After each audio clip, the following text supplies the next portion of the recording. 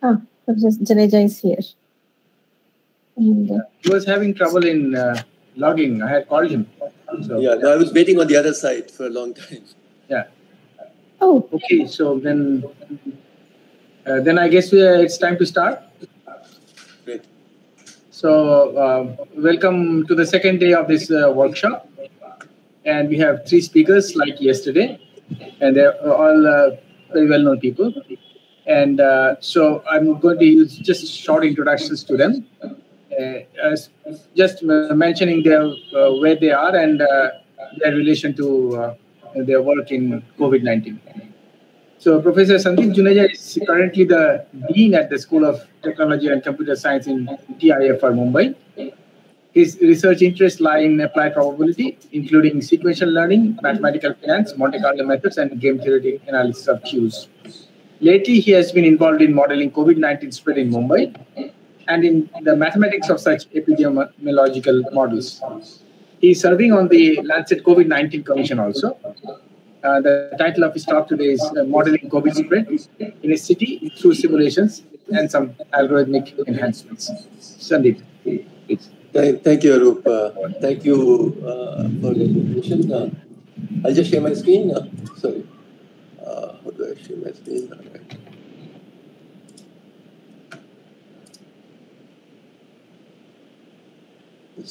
Yeah, this seems to be working, right? Yeah, it's coming. Yeah, you are. You can see your screen. Can you see my slides? Yes, we can. You have to just enlarge them. That's all. Yeah. Very good. Okay, so I'll take off then. So Yeah. This is, so I'll be talking about the simulation tool that ISC and TFR, some folks from both sides that devised together early last year. But the work I'll talk about is, a lot of it is, our projections for second wave and in potential third wave. And that's with Daksh Mittal. And I'll try to emphasize more on algorithmic enhancements as well. And that's with both Daksh and Subhadra. So Subhadra Agarwal is a PhD student in TFR. Daksh Mittal is a bright RA. He finished his undergraduate from IIT last year. And now he's a research associate working with us through IDFC Institute. Okay, so this is our earlier works. These are just reports that we generated. These are reports that these are not like in-depth, rigorous papers. So we're just calling them reports, and we're not really submitting them, except for this first one, which was actually a journal paper. So in this, the key colleagues were my faculty colleagues, Prahlad Harsha, Ramprasad Saptarishi, Piyush Srivastav, and then from ISC Bangalore, Rajesh Sundaresan. So together, all of us had built this simulation tool, which I'll be describing, and then there were other people as well, many students and research associates who helped with this effort. All right, with this, let me move on. So the talk outline is, we'll briefly review the agent-based simulator to model cities, and I'll basically focus on Mumbai. I think we had a fairly good understanding of how things happen in Mumbai now. Discuss some of its successes and a failure. So we all know the failure. The second wave and the potential third wave. So I'll talk about these things, what we were able to say about second wave and what we are saying currently about potential third wave. And then we'll discuss the key drawback of this whole computational approach. It's enormously computationally intensive. Each simulation run now takes more than 10, 12 hours. So one needs to do something about this. So we develop a deeper understanding of the probabilistic structure of this. So what we have is an agent-based simulator model where, all the 13 million people in Mumbai are individually modeled. So that makes computation enormously difficult, time-consuming. So we'll develop a deeper understanding of its probabilistic structure. So for the statisticians and probabilists in the audience. So initially, we'll observe that what we have is essentially a branching process. So I'll talk about this at the right time. And then thereafter, once you have enough people who are infected, then the time at which they get infected, the state at that time is random, but thereafter the evolution is more or less deterministic. So that's the mean field behavior. And we'll talk about how to combine the two in the right way. And the upshot is that you can simulate a 13 million city using a smaller 1 million city, essentially with no error, and with what we call shift, scale, and restart features. So I'll explain these when I get to them. Okay, so agent-based simulators allow for detailed modeling. So we got involved in this, in March last year. when we saw that COVID was coming to India, and we heard that Ferguson and team at Cambridge had their simulation model, and they were reporting enormous potential fatalities in UK and US, and that was affecting policy change. So then we learned more about their simulator, and both were kind of independently thinking about this, and then we got together with ISC and we developed this tool. Our tool is in C++ and probably is enormously fast for all the complexity that we have, and probably comparable to the best in the world. We've not done any comparison, but our sense from many tools that I've seen is that we probably have some of the better computational features in it. Okay, so what's an agent-based simulator? So we'll build a simulation tool. For Mumbai, it's going to have 13 million agents. We'll plug in the population information there. So demographic information we get from census data, how much of population is which age group, how is the population geographically distributed, ward-wise we have information, how much fraction of people are working, how far do they go to travel, how many people are going by local trains, very important for Mumbai. So all those kinds of features. So we basically try to come up with a synthetic city on a computer, which is a realistic match for Mumbai as a whole. One doesn't need it to be terribly realistic. You need to get the big picture right. And, we're not looking for 100% accuracy here. We want to get the trends right, basically. So then we want to model how people interact. They interact at home, they interact in schools, they interact in communities, they interact in workplaces. So we try to capture that in a reasonably accurate manner. So this is some of the data that we have for Mumbai. Mumbai is divided into 24 wards. We further divide 24 wards into slums in that ward and non-slums in that ward. Slums are enormously crowded, so it makes sense to model them separately. So then we've generated the synthetic city. I'll just summarize again. So we include the demographics of the population, employment, how many people are employed, where are they employed, geospatial data for each locality, high density slums, non-slums. We get the age, household, family distribution, workplace distribution, school size distribution. So we try to get all of these right. Origin destination matrix for commute patterns. How many people are using public transport, private transports, buses. So to some extent, we capture this accurately. At some point, you have to make a decision how accurate you want to be on things which don't really contribute that much to the output that you're looking for. So initially, we, as I said, we create this 13 million city. So I'll just give you the dynamics of the simulation, big picture. One doesn't really need to go into detail. The city is seeded with infected people. So we do some calculation. I'll talk about the calculation precisely later, but we come to some idea of we're going to see the city with 100 infected people in February. What's the right date to infect it? So that thereafter, the fatalities that we see early April, which was result of basically no intervention, when the lockdown had not really affected the fatalities, we match those fatalities. That's kind of the thinking. We choose our parameters and the start date to get this thing to match. At each time that each susceptible person's exposure rate is computed. So now we're going to proceed as follows. By the way, if you have questions, please feel free to interject. I can't see the chat from here, so I can only hear you. Okay, at each time, so what we're going to do is as follows. And this is a very nice effort. It's primarily by Ferguson and others, how to linearize this computation. 13 million people, pair-wise interaction is going to be 13 million square. That's massive effort. So how to linearize it. So what we do is we sweep through each and every person amongst these 13 million people. We go through all the susceptible people, and for them, we compute the exposure rate. So we look at the exposure rate that they have at home. If there are people already infected in the home, how much rate are they contributing to these guys, this susceptible person getting exposed at workplace, in community, in trains. And the idea is as follows. For example, in community, now in a community, in a ward, there are lots and lots of people. The way we model it is we find the amount of infection that's present in the ward. And with that, we come up with kind of a central total amount of infection present in the ward. So that's one number that we compute. That's a linear computation. And then once that number is computed, then we say, okay, how often is this person engaging with the community? And with that, for each susceptible person, we do this calculation. So we basically do this all in linear time. Similarly with trains, we do all the calculations in linear time. So we compute for each susceptible person, what's the rate at which it's going to get infected? And then we flip a coin, essentially with this probability. Delta T for us is 1/4 of a day. So every 1/4 of a day, we're going to refresh our simulation. It's just being pragmatic. You could have chosen 1/8 or something much smaller. You just increase your computational burden. So at that time, you flip coin, You find out who all got infected, and then whoever got infected just means exposed to the disease. Then we have a disease progression cycle for the person who's exposed. Exposed person will remain undetected, will not show any symptoms for 4 or 5 days. There's a probability distribution that's been calibrated to data in Wuhan. So for that many days, okay, this person is hidden. Thereafter, the person becomes infectious. He or she may display symptoms, may not display symptoms, but they become infections. And then whoever people they're meeting, they might be infecting them. They might be contributing to their rates. Thereafter, a coin is flipped and we decide whether a person is symptomatic or person was asymptomatic and has recovered. If the person is symptomatic, we decide how long is the person going to be symptomatic. And during that period, again, they're infecting others. Some people can be super spreaders. Most people are not super spreaders. All those variations are very easy to do in the simulation model. And, but disease progression now carries on without interaction with others. I mean, interaction is playing a role only in that you're infecting other people. Okay, so all of this is done. Now you increment your time. Now you have new people who are infected, old people who were infected earlier. Some of them have recovered. Some of them are still infected. So they again engage with each other, cause more infections. Some recoveries happen, and time moves on. And you basically see the city evolve. Now, on top of this, you put all the restrictions. Lockdowns have come in. That means movement restrictions have happened. Trains have stopped. That means people can't use trains. So this becomes inactive.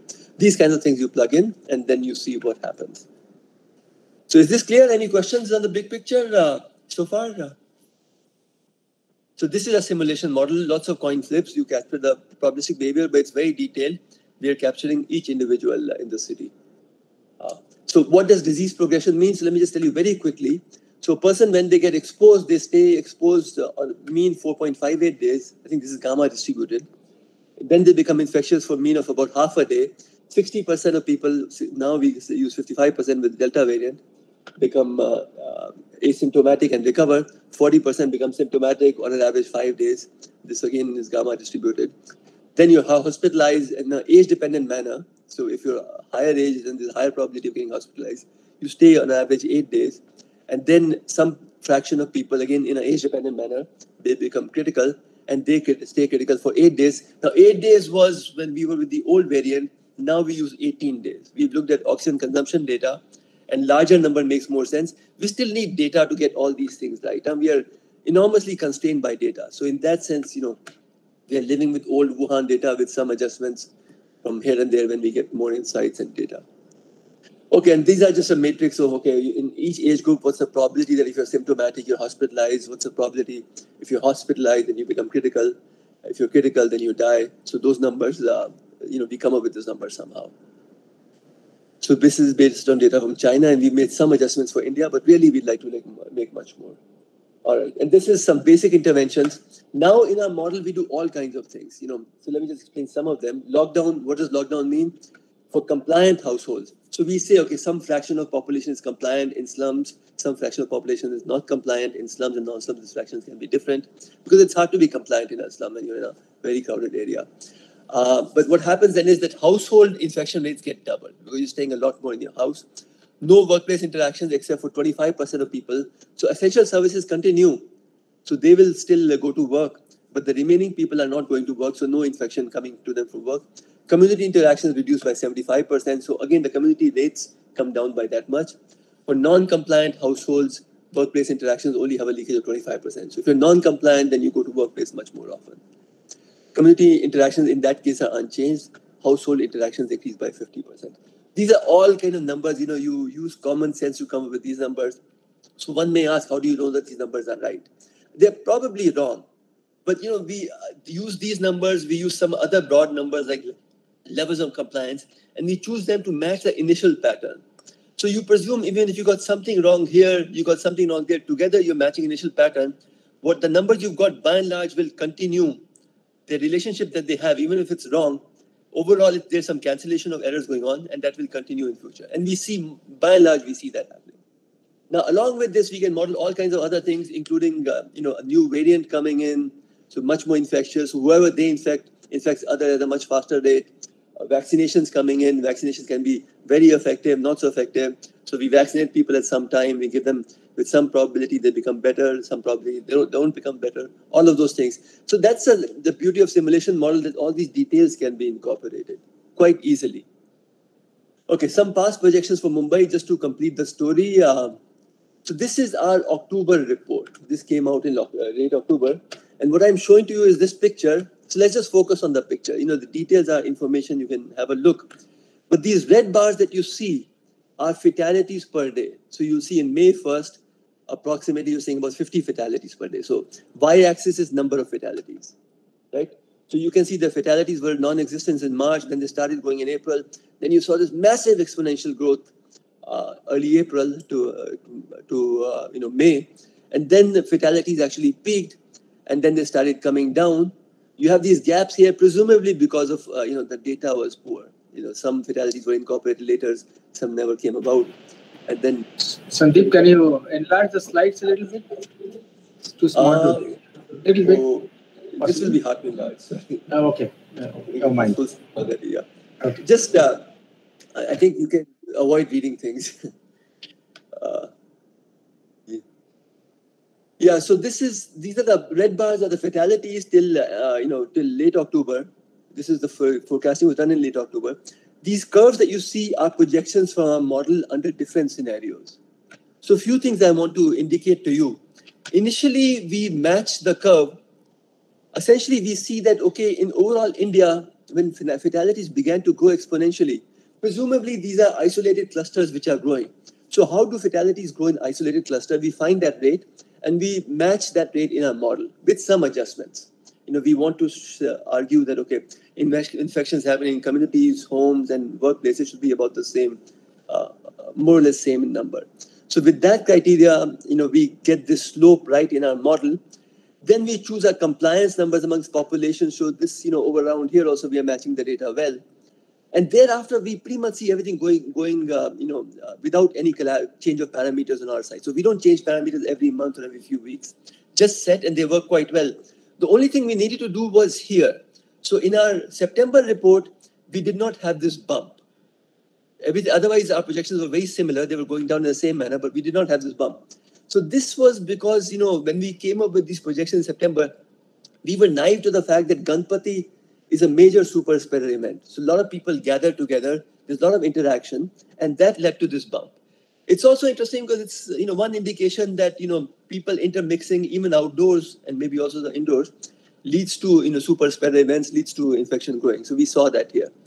But we asked ourselves, how do we capture this? So during festivals, we increased the community transmission rate by 2 by 3 and reduce compliance reduce compliance also during that time, just for a short period. And we saw that matches very well.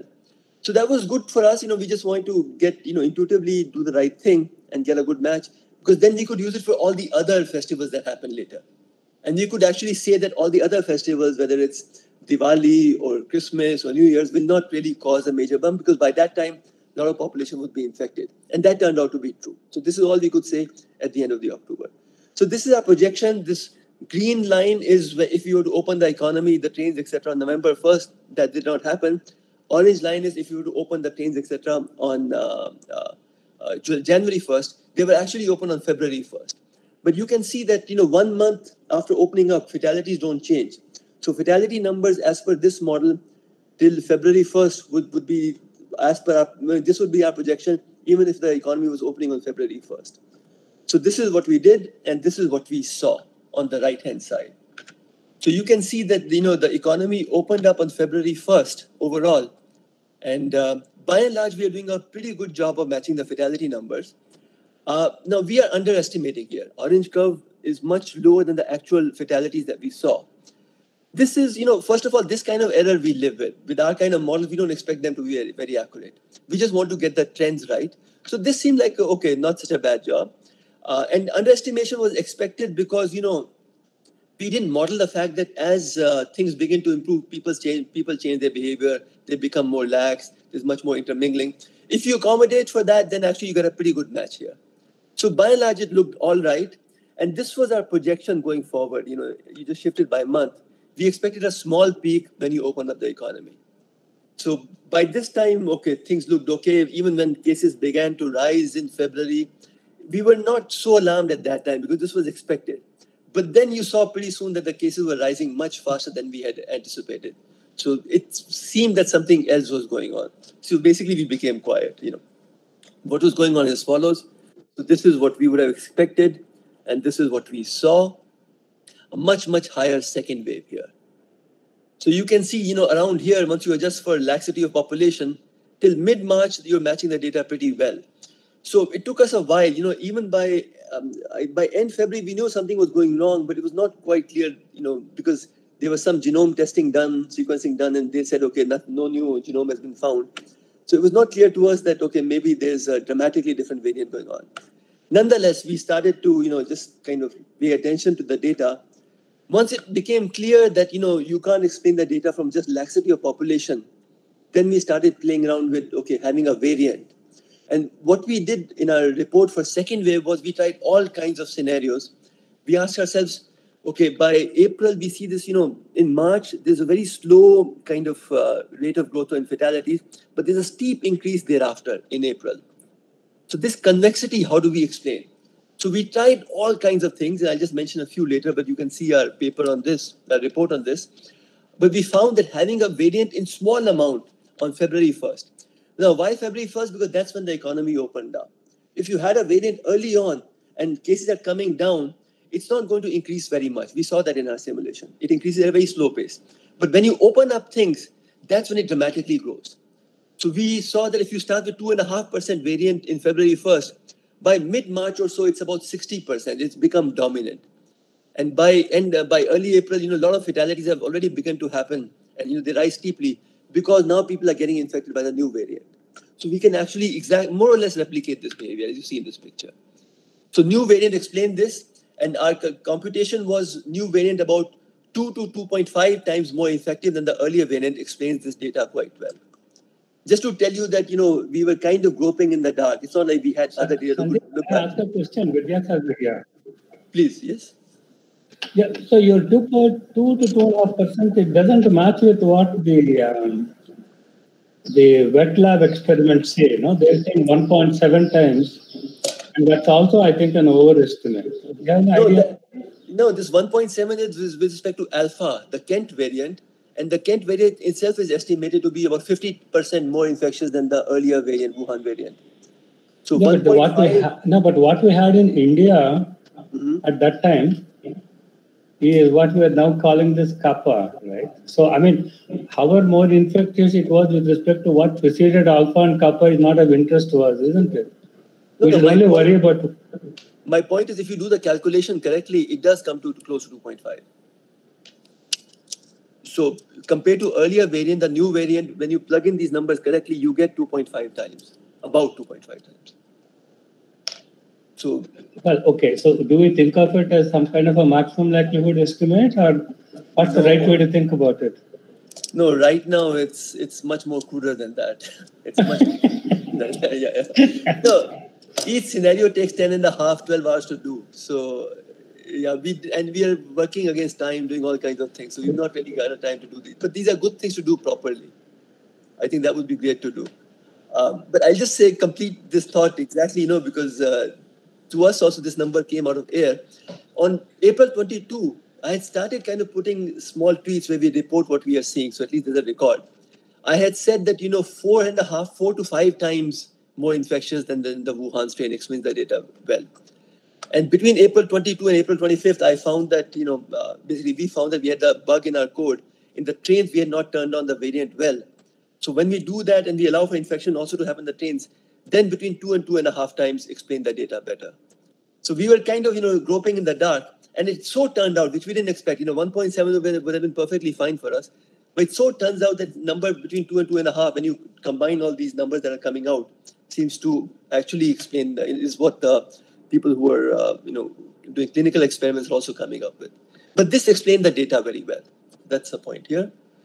So there's an element of curve fitting, but what else can we do? Now, we made some projections for second wave based upon not this particular model, but we said that no matter which model you try, some conclusions are invariant. So the conclusions were, okay, the peak happens around May 1st week.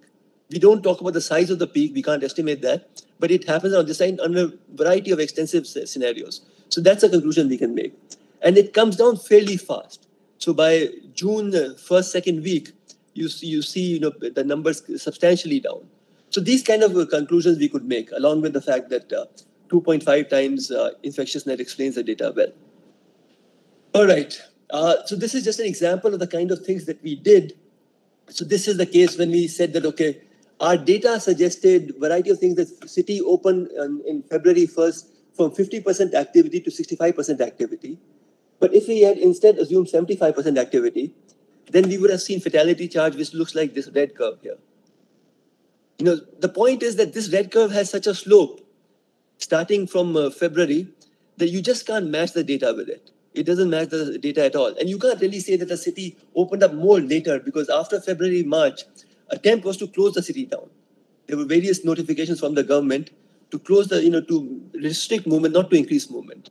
So this kind of thing would not be able to explain this with any combination of other things. Well, based on our extensive experimentation, this is not a comprehensive analysis. And similarly, if you say there were reinfections, so we say, okay, 10% of recovered people on February 1st are, so that 65% as per our model were already infected on February 1st. So in the 65%, 10%, so about 6% people are now again eligible for infection. So then the pool of susceptibles is increasing. Then we would see something like this, extremely, again, the slope is very different and happening early on in fatality curves. Then you say, okay, maybe this reinfections happen more slowly. So we try some scenarios of that sort, and you see an orange curve.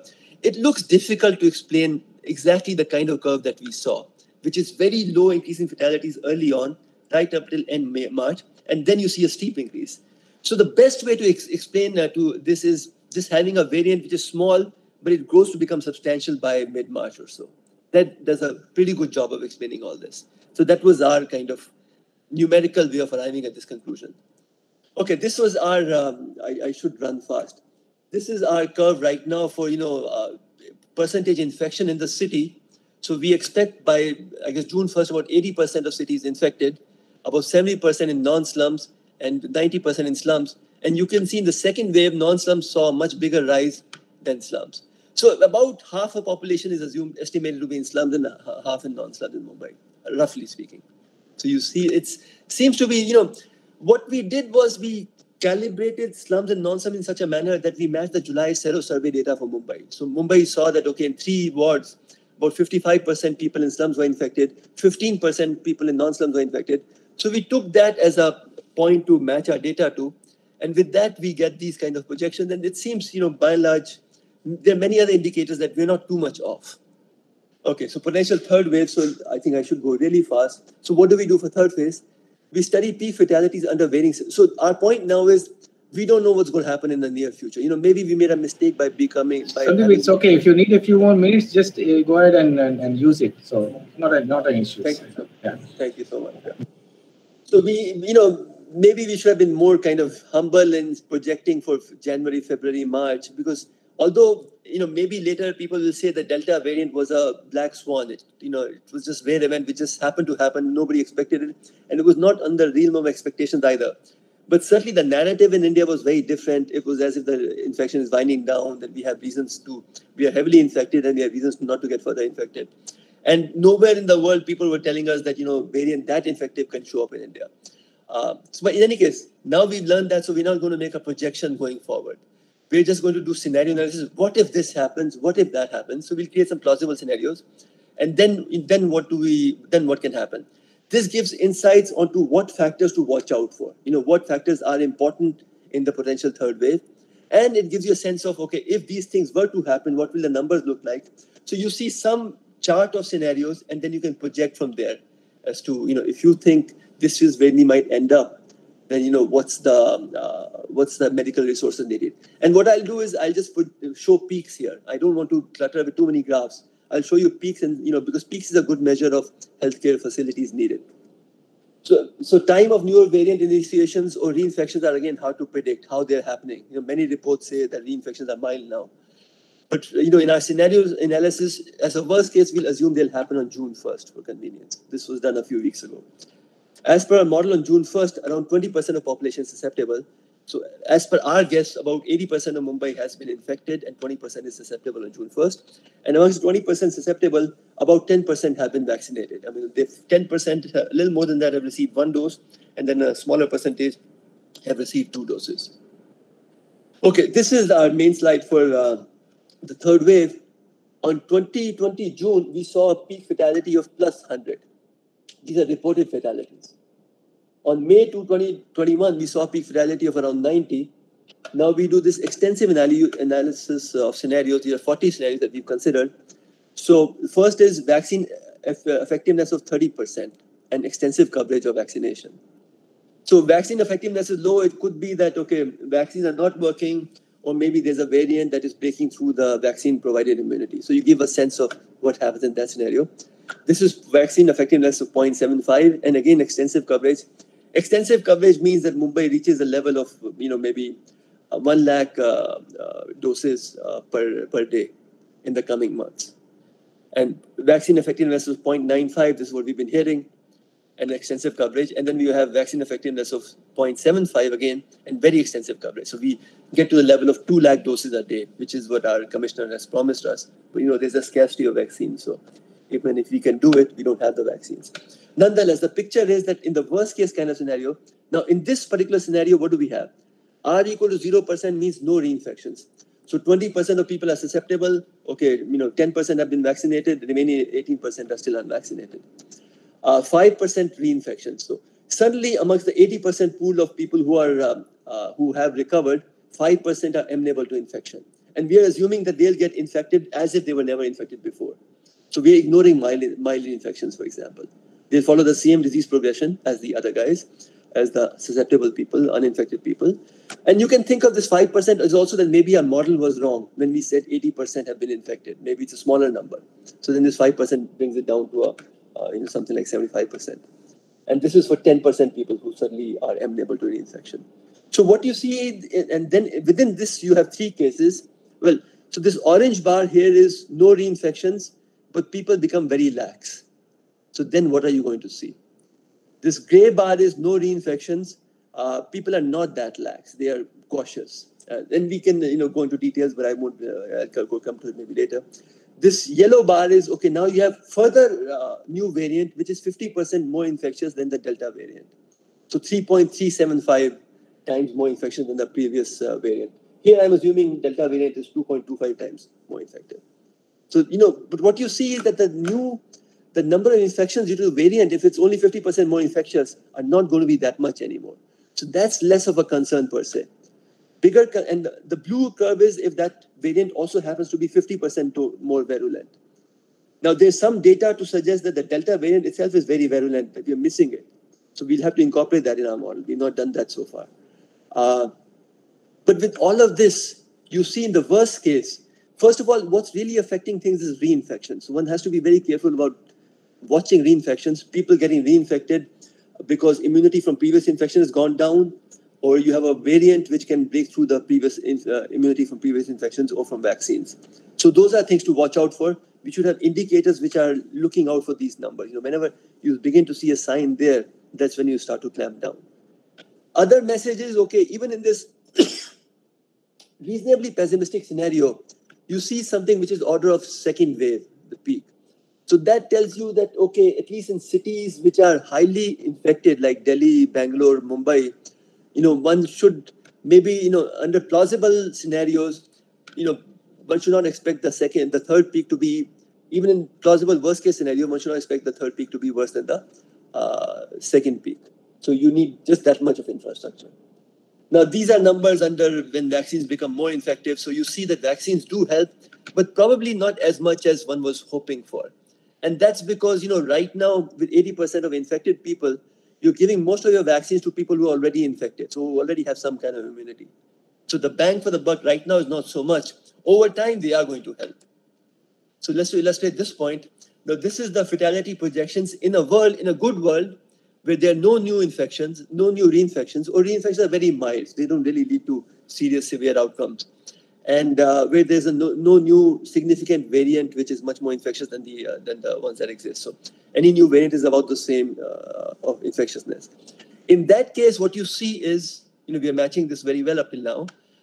You see in this setting that if the vaccination is poor, then you still start seeing a peak, a wave starting essentially around August to August second week. And this wave, it will be of, mild wave.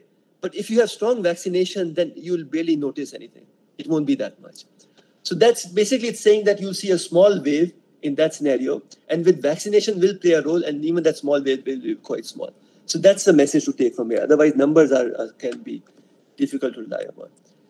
All right, now let me move on to the key drawback of the simulation. That takes very long. That's why we can't do all this stochastic optimization, this matching of data really well, in a comprehensive manner. So computer time taken to run the city is large. So can a smaller city with same home, school, workplace structure give us the correct answers? Okay, let me just give you some pictures. So this is naive scaling of the model. So you say to yourself, okay, I'll run a 1 million city, and whatever answers I see, I'll bump them up by, in this case, 1 million cities. So Mumbai is 12.8 million cities, so I'll bump them up by a factor of 12.8. So this is the orange curve is the scaled version. You have the 1 million city, and you just bumped up the answers, fatalities. This is cases actually by 12.8, and the blue curve is the actual 12.8 million city. And you see that they agree early on, although you don't see it here, but the orange curve is more noisy. But later on, the orange curve underestimates. It has a smaller, flatter peak than the blue curve. And that's because, initially about the same number of people are getting infected, but as a proportion, they're larger in a smaller city. So in a smaller city, you start having lesser infection because there's a lot of double kind of hitting, Your infected people are hitting already infected people. So they're not infecting as many people as you are in a bigger city. So that's the essential reason, the structure that's going on. That's the difference between the two. This picture is interesting. So here, by the way, I should mention, I started this blue city with 128 infections because we've generally been starting cities with 100 infections. There are good reasons to do it that way, but I can discuss that later. While the scale city, the orange city, I started with 10 people. Right, so that's a difference. The starting states are different. Starting numbers are different. Now, if I were to bump these numbers, so I start the bigger city with 1,280 people early on, randomly distributed, and I start 1 million city with 100 people early on infected, right? So again, they're scaled in the right manner, but now the numbers are larger. And then you see a much, much better fit. It's more or less going in the, exactly matching, except there's a small mismatch on the peak. And this mismatch also goes away if I start with 1,000 people in 1 million city and 12,800 people in the larger city. Then it's a perfect match here. So basically what it's pointing to is that you've reached the mean field phase, that they're both moving in a deterministic manner. The proportions are exactly rising in a deterministic manner. So one is just a scaled version of the other. Right? And this is another graph which is insightful, that if I start both these cities, small city and big cities, with 100 infections early on, same number of infections, then you see exactly the same evolution. Because what's going on? These 100 people are well distributed in this city. They see the same structure in the household, in the schools, the workplaces. Community also, the amount of infection coming is about the same to them because it's coming from the same number of people who are infected in the community, which is very small. So you see in this case that the numbers are exactly identical between them for about 35 odd days. And then they start to deviate. So the two cities, smaller city and big city, actually move identically because they're just well-separated population. So size of the city does not matter in this setting.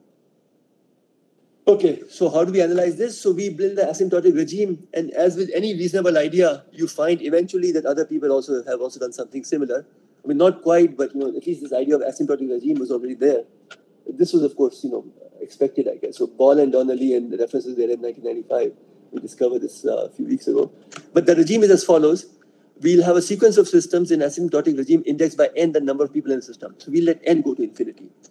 Household, school, workplace structure is independent of n. So when we go from 1 million to 13 million, the house sizes are not going to change in distribution. Workplace sizes are not going to change in distribution. So the number of houses, number of workplaces are going to increase linearly with n. Communities remain the same. The number of communities we'll assume are the same, but their population will increase linearly with n. Their impact early on susceptible individuals. So community size is going to be large, and the amount of infection that they bring to each individual who interacts with the community is not going to be that sensitive to n, because n is going to change in a small manner early on. So that's something to be kept in mind, because it's going to, the number of people infected early on is going to be sublinear, but the number of people who are susceptible is linear. Okay, so now multi-type branching process. So we'll model this as a multi-type branching process. Right now, we are assuming it's a finite types. So for people who know, Type just means, so branching process for students who are new to this goes back to Francis Galton. He was trying to model how populations evolve. So you have a parent who has random number of children, say Poisson, random number, let's say 2 on average. Each child, after some time, has again on average 2 number of people, and this tree propagates. And multiple type means that you don't have one type of children, but you have 2 types of children, or multiple types of children. So you have a happy parent, you can have happy children, and you can have sad children. And sad children, somehow, this is a picture I could find from the net. It's not my design. Only have sad children. Well, happy children can have happy children as well as sad children. But, multiple types. So that's how we model things. So MIJ is where MIJ, the expected number of type J offspring of single type I particle in generation. Right? So in one time period, type I, how many offspring does it have of type J? So it's a matrix of these things. It's a non-negative matrix, expected number of offsprings. So maximum Perron Frobenius eigenvalue denoted by rho, it has to be greater than 1 for infection to grow, so it must be greater than 1 for our setting. So m to the power n, this matrix basically, how does it grow? It essentially grows exponentially. So it's rho to the power n into something which is a constant. So u is basically your left eigenfunction of this matrix, and v is the right eigenvalue corresponding to the eigenvector corresponding to the Perron Frobenius eigenvalue of this matrix. So you get this structure basically. Initially in the branching process, the population basically grows. That's all we really need to know. Initially, population grows exponentially in the branching process. So for our city, that means initially you have some infections which are isolated. So they are all going to infect the same number of people probabilistically everywhere. There's no interaction between them. So the infections will evolve as a branching process. That's all we are saying. Right? So multi-type branching process. So vector Zn denotes the number of particles of each type at time n. So Zn, so this is a result just from branching process. The number of particles of each type is going to grow exponentially. And this V is again that left eigen function that I had shown earlier. And W is a random variable, which is kind of telling you that the overall growth is going to be random. That depends on kind of probabilistically how things evolved early on. But that being random, all the people in each type are going to go exponentially with same random factor affecting all of them because they interact with each other. So this is the result from branching process. But the big thing is that the proportions of different types, ZNs are going to, ZN1, ZN2, ZN3, as a fraction, they are going to stabilize. Because when you take the fraction, this W goes away. So what you see is that population is, so just for simulation, we'll divide the population in groups of size order 1. So we'll assume that the groups are going to linearly increase as our n increases. Particles are order n in number. Each group has individuals who interact with each other at home, schools, workplaces within the group. Groups themselves can be in various states, and all possible group configurations are types for us. Groups interact with the remaining population in communities and public transport. So they otherwise are amongst themselves, but then they engage with the rest of the city through communities and through trains, etc. Groups are, okay. Till time 1 minus epsilon times log n, and this can be defined further, upon log rho, infected people essentially meet only susceptibles in community and public spaces at public transport. So if you're an infected person, you go to the community, you see mostly susceptible people, few infected people, but the infected people are so small that you can ignore them from your analysis till this much time. And then there'll be a phase change. So you get a result like this, that ith type of people at time n, when you look at the proportion, that's going to converge to this ratio of this eigenfunction values uniformly over this time period up to this time in the branching process regime. So we get this result in probability. Where Cn denotes the number of particles of each type at time n. So I've said this already. After some time, infected group proportions are maintained. So population goes exponentially, but the relative proportions are being maintained. So that's good to know. And actually, this is a deterministic quantity. It's not even sample part dependent. In this regime, proportion of groups completely susceptible is asymptotically 1 till this time period. All right. And thereafter, so I won't have time to go through the math, but thereafter, you can show that, there's a mean field behavior is what population is following. So this is the empirical distribution of n people at time t, and this is the empirical distribution of n people at time t minus 1. And they have this nice relationship. The error terms are too small because a lot of people have been infected. So error terms are negligible as n goes to infinity. So basically, your overall growth is more or less deterministic in the model with a random starting state. So initial at time 0, for us, the time 0 is going to be log epsilon n upon log rho. That's when the branching process regime ends and the mean field regime we're going to follow. So in that time, the distribution is going to converge, the initial distribution, and once that converges, you can iteratively show that at each time period thereafter, you're just going to go for order 1 time periods thereafter. You're going to have this convergence of actual empirical distribution to mean field distribution. All right, so that's a big picture. Let me just show you. So now, just some comments. So empirical distribution converges to a limiting process mu t. Number of infected at time t in system of size n is approximated by. So mu t is the mean field distribution at time t. So number infected is just some function of that, right? You just look at each and every type and find out how many are infected in that, and then you multiply it by n. So these are proportions, and then you multiply by n, and then you get the number which are infected in your simulation model at time t. Now, what we do is we have a larger system of size n2. So this mu t we approximated by mu t n1 for the smaller system. 1 million model gives us a pretty good idea what this empirical distribution looks like. We compute this and we multiply by n2, and that gives us an approximation for what happens in the larger system. And that works quite well. Initially, we just use the simulation output from the smaller model because smaller model and the bigger model are moving identically early on. Thereafter, after a well-chosen time, we do this. So what do we do exactly? So this is the case where on day 35, 1 million model has, so in this case, we're looking at number of infections, how they're evolving. So in day 35, 1 million model has about 50,000 infections. Now we ask ourselves, in a smaller model, what would be the, in the scaled version, what would be the time period at which you see the same number of infections, the scaled number of infections. So 50,000 infections in 1 million model are same as 50,000 infections for 12.8 million model at this time because they're moving together. On day 21.5 in the smaller model, we see 50,000 divided by 12.8 infections. So if you were to scale that number, because they are both in deterministic regime, now that's an argument I've not made, but that can be made. The smaller model is going to grow deterministically. So whatever you see here thereafter, if you just scale it by 12.8, you'll match the bigger model. So what we do is we go back to 21.5 days. See, the initial distributions are changed. We are the same. We have a theorem there that initial distributions are approximately the same here. So we take the path from then onwards, 21.5 day, and append it to day 35. And so this is what I've done here. The blue curve is the larger model actually under no intervention scenario. And the orange curve is the smaller model with this shift and scaled adjustment. And you can see that they're both identical, more or less, in this setting.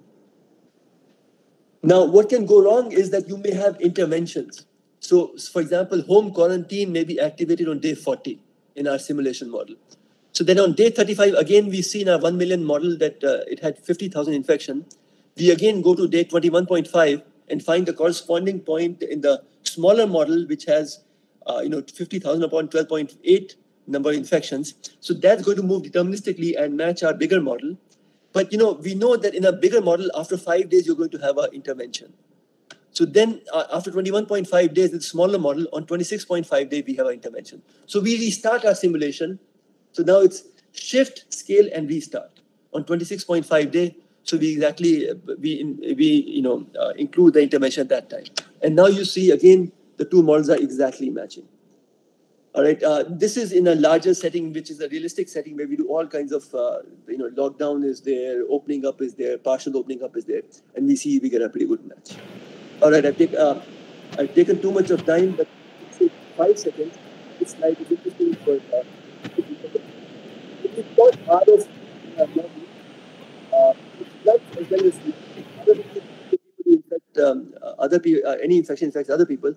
You actually see after some time, both slums and non-slums had this more or less the same RT throughout after August 2020. They're exactly matching. Their prevalence is not matching, but RT for them is matching thereafter. So it's a very interesting phenomena. Needs to be studied further theoretically. Okay, with this I'll end. Thank you for allowing me more time.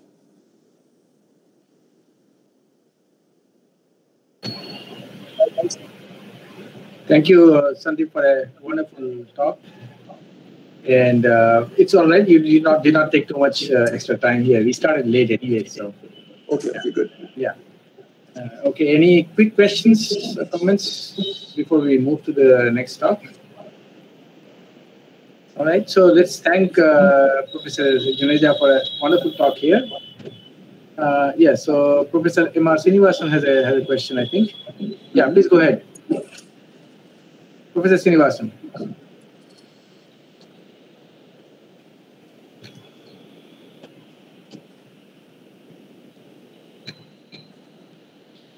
Okay, I guess I lost him here.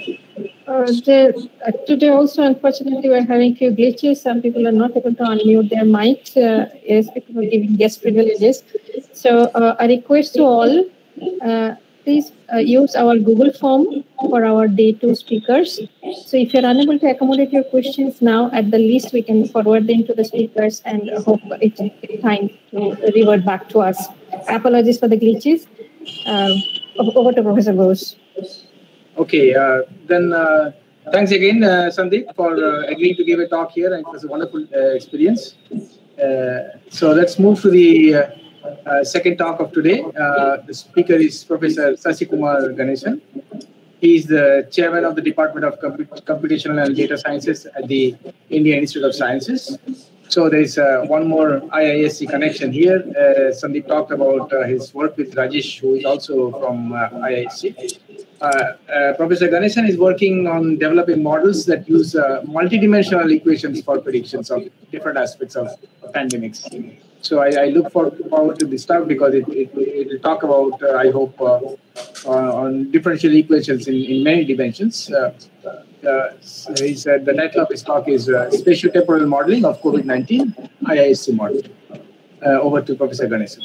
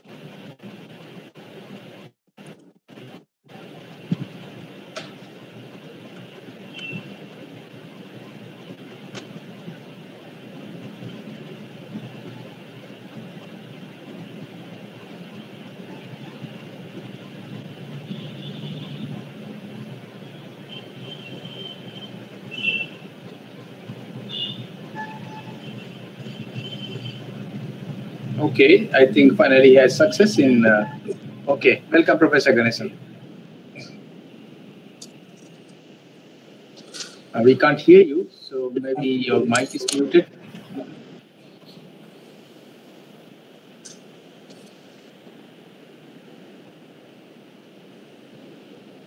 Am I audible now? Yes. Okay. Yeah. Good. My slides are visible? Yeah. Okay. So thank you. Thank you for the invitation and also for providing the opportunity to share our research work in the direction of COVID modeling. And this is a joint work with Deepak Subramani, my colleague in the Department of Computational and Data Sciences. So in this presentation, what I'm going to do is first I will go over the overview of computational models and especially the type of model, why do we need computational models? And then I will talk about the PDE-based model that we have developed for the COVID projections. And then I will a little bit talk about the numerical scheme that we have used to solve this PDE model, because when you talk about the PDE model, then obviously the dimensionality curse comes into the picture, especially when you talk about the high dimensional PDEs. And then I will briefly summarize the results before concluding my talk. Okay. So moving on, in terms of the COVID modeling, and we all know, thanks to the COVID impact, that what is the consequences of the COVID and why we really talk about the COVID in a big way, right? It's clear. And the concept of pandemic is also clear. Even if you did not learn this before, what is the difference between endemic, epidemic, and pandemic? We all know now. Again, the impact of the COVID has taught us all these lessons about the different pandemics and so on. So here, the whole purpose of the modeling comes into the picture. Why do we need the projections and so on, right? When we look into it, all these topics comes under the subject of epidemiology. And epidemiology, of course, when you talk about the epidemiology, it's not only about the mathematical modeling. It studies about the analysis of distributions and when, who, and where, and the pattern distributions, and especially the public health interventions, healthcare workers. All these things are policies, and everything comes under the epidemiology. So sometimes epidemiology is also used as statistical tools, or I would say that for the analytics and analysis, both are used in the epidemiological field. And in order to do the analytics, especially when you want to do the forecasting, what we really need is the more often mathematical models in order to do the projections. And obviously, we need a different skill set in order to do the projection, or in order to analyze the data, or even in order to understand the outcomes of the projections. That what we really need is we need the team of experts from epidemiology, modelers, data scientists, and so on. So that's the reason this subject, especially when you're talking about the COVID modeling, we really need, it is an interdisciplinary subject. We need an expert from all different disciplines. So going back, in general, when you talk about the mathematical modeling, of course, here we are talking about the time series and time-dependent problems, or if you go to the scientific community. So you're having some dynamical process, and then the objective is to model this dynamics using a differential equations. It could be an ordinary differential equation, or could be a partial differential equation, especially if we want to include more dynamics or the more independent variables into the picture or into the model. So what happens, basically, we see the process, and then we are trying to understand how to emulate this process or describe this process in terms of a differential equations, and then we write it in terms of the models, and then write it in terms of differential equations, develop numerical scheme. If the problem is simple enough, you can apply the analytical methods to solve and do the estimates and the projections in future. So based on that, you can act on it, and then you can derive the conclusions, what would happen, and so on. So the complexity of the mathematical model and even the projections or the dynamics depends on what we are really interested in.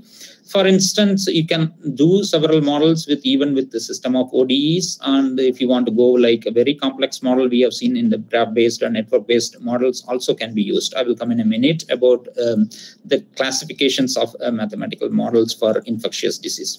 So before going that, one needs to understand about why do we really need mathematical models for infectious disease. Of course, when you talk about the infectious disease, it's not just about the numbers, and we do not want to like scaremonger, right? Especially the news agencies, newsmaker, or Twitters, right? It is not the purpose of just posting the messages, okay, this many cases and so on, but it should have, or it's supposed to have other reasons as well. Why do we really need mathematical models? So especially in order to, why we need, the first point is about, of course, we really need it to, the projections in order to frame evidence-based non-intervention or non-pharmaceutical intervention policies, like lockdowns, unlocks, all these things, or even the pharmaceutical interventions or the treatments, oxygenated beds, especially the preparedness of infrastructure. We really need the mathematical projections. And again, when you talk about it, it's not only about the treatment and policies, even while doing the sampling, vaccination, all these things, we really need the scenarios, we need the forecast, and unless otherwise we have the forecast, we will not be able to, otherwise we will be having to define or make the policies randomly that might not be suitable or might not be efficient and effective enough to contain them preventions, to contain the spread. So if this is the case, then the question comes, what do we expect from the mathematical models?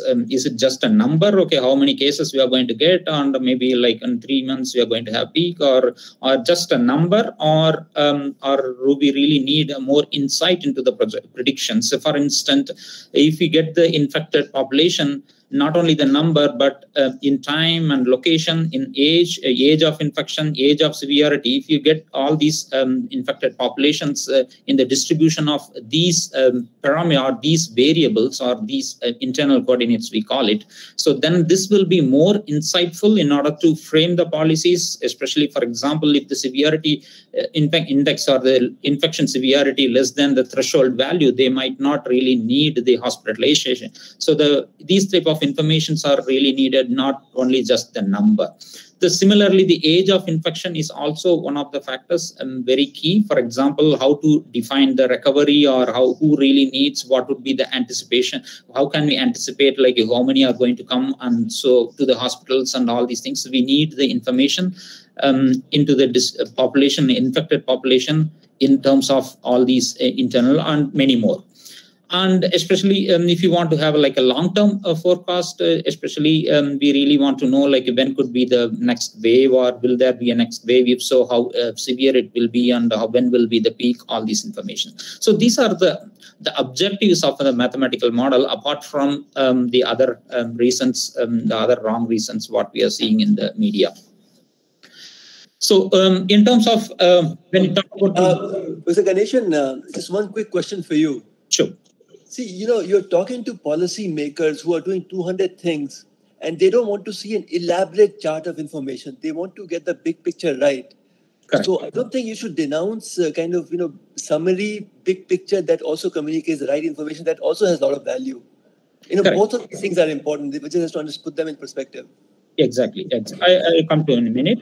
Especially when you talk about the modeling, the insight should be, the prediction should have all these insights, but when going to go to the policymakers, the summary or what could be the key points should go into the policymakers table. So in order to do the modeling, I would say that these are important, but when you go to the policymakers, we have to summarize and put the results in a summarized format. Okay, so in terms of the challenges, any mathematical model, right? It doesn't matter if it's infectious disease or even the scientific computing. The major problem is does all mathematical model capable of achieving these objectives? That's the first question. Then if it is so, then there should be only one model. There cannot be many models. And the question is whether we are building a mathematical model for data analysis or for data analytics, and both are completely different topics. So data analysis is more about getting insight from the data, from the existing data, whereas more data analytics is about using these informations, doing the projections. And whether the model that we are working on, whether it's capable of handling uncertainty in the data, or what happens if there are unknowns, for example, the new variants, that new variants nowhere in the existing data, whether the model is able to incorporate these new variants or several other unknowns into the model, or whether there can be an uncertainty regions, projections, and so on. That's where the scenario analysis comes into the picture.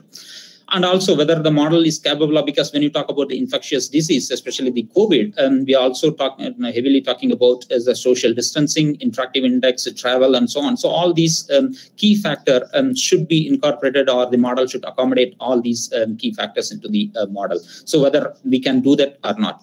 So on the other hand, this is what we know from the scientific community, right? So if we know, if you torture the data enough or long enough, it will confess to anything, right? This is clear. So that's the reason why no mathematical model, right? This picture comes into the picture role, right? All mathematical models are wrong, but some are useful. We have to agree to that. No mathematical model is perfect, and because every mathematical model has some assumptions and limitations, and this we have to keep in mind when you're trying to build mathematical models, or even the true models for scenario plannings. For example, this is our view. In order to build a national model, what we really need is we really need to have like a different setup, or we call it as a platform. It could be different, named as different. For example, the data platform, it should be started from the data collection. That coordinated data collection is missing, or might be doing, and unfortunately it is not shared with epidemiologists, or might be shared, but unfortunately it is not shared with modelers. We have tried with several other sources also, and we have been denied. That's the fact. I do not know about the other modeling groups. At least from IAC, we have tried, a group of people have tried, it did not work. And even to, in order to have a models, what we really need is, first we need to design the scenarios, what could happen, including the experts, inputs from the experts, from epidemiologists, health workers, modelers, policymakers. So because whatever we are doing nowadays is, okay, whatever our intuitions, individual modelers' intuition says, okay, what would happen if this is the case, right? This is how we build the scenario, but it need not be practical, it need not be applicable nationwide, it is different for statewide. So that's the reason, first we need to define the scenarios. That's why first, defining the problem statement itself should be coordinated. Unfortunately, I don't think we are doing it in India. And the next comes the forecast platform. And this is also somehow mismanaged. For example, in order to have the forecast, what we really call it as an ensemble forecast, this is what we really need. We know that no model is perfect, and no model is, of course, is not going to give the exact projections. What we really need is an ensemble of forecasts. And what we really need is we should collect all the independently developed forecasts from different models for different scenarios and create an ensemble forecast. For example, this is a classical example of CDC in US. This is how exactly they are doing. So they collect 15, 20 forecast models or the forecast from different modelers and then ensemble it. And then once you ensemble it, then you classify it very short-term forecast or a long-term forecast. And then you define then uncertainty regions. It's where the power of the ensemble comes into the picture. And then based on that, of course, the policymakers need not go into the details of the ensemble forecast, insights of the data and so on. But based on that, what's the summary goes into the policy platform is more important to define or to make evidence-based policies and planning to handle the worst case scenario. So this is how we feel that, okay, the national model should work, but unfortunately, this is not happening, and then it did not go in the similar way. The same, on the other hand, what is happening in India is, of course, there are many models. When we do the literature survey, one will come to know exactly more than 20 to 25 models. And I would say that there are if you look at each and every model, there are really excellent models. Many models are really excellent models, and very powerful, and under each account. So what does it mean? It is just blaming the modelers and saying that, okay, modelers did not predict and did not inform us is just like a scapegoat. So it's just a blame game, I would say. So first of all, there is no policy of how to handle the data, how to do the forecast, what the policymakers are expecting. There is no system in place, and no ensemble of predictions is used or encouraged for modeling in India. And no well thought out framework for ensemble forecast. I don't see any platform that supports that. And also, some of them, I'm not saying that all, but some of the analysis papers or the modeling confused with the analysis for analytics. Both are completely different. And no data or other than this COVID model. I think this is true for almost all mathematical modelers. At least this is what I have been informed. That other than the crowdsourcing platform, there is no data available for the modelers in order to do any projections. Instead of doing all these corrective measures, modelers are blamed, unfortunately, and this is really a pity. This might happen only here. This is very unfortunate, and modelers are asked to give the explanations, and I think this is uncalled for, I would say. Okay. So maybe I will also be called for such a notice, but that's okay. I can do that. Saying that, now I will move on to the mathematical modeling. This is about the policy making and so on. So going into the mathematical modeling part, so we can classify the existing models or all models of infectious disease into 4 categories. First one is the compartment model. This we have seen in the previous talks, and as well as the next talk, we are going to see the compartment model. So, and then agent-based model, network models, we have seen already the time series models about the moving average, simple aggressive, and so on. Each and every one of these models are having advantages and disadvantages. As I mentioned before, one has to keep in mind that no model is perfect. Including the model of PDE, there are several advantages and disadvantages, and that's the reason why we are emphasizing on ensemble of forecast.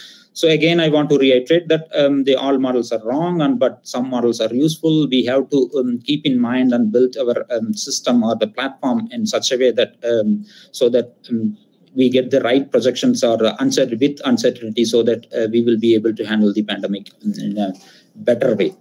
So going into the modeling part, I'm not going to spend much time. This we have seen it several times. SIR model, the very basic models, as in yesterday's talk also, we have seen how this SIR model has been built, and in a detailed way it has been presented. I will skip this SIR model.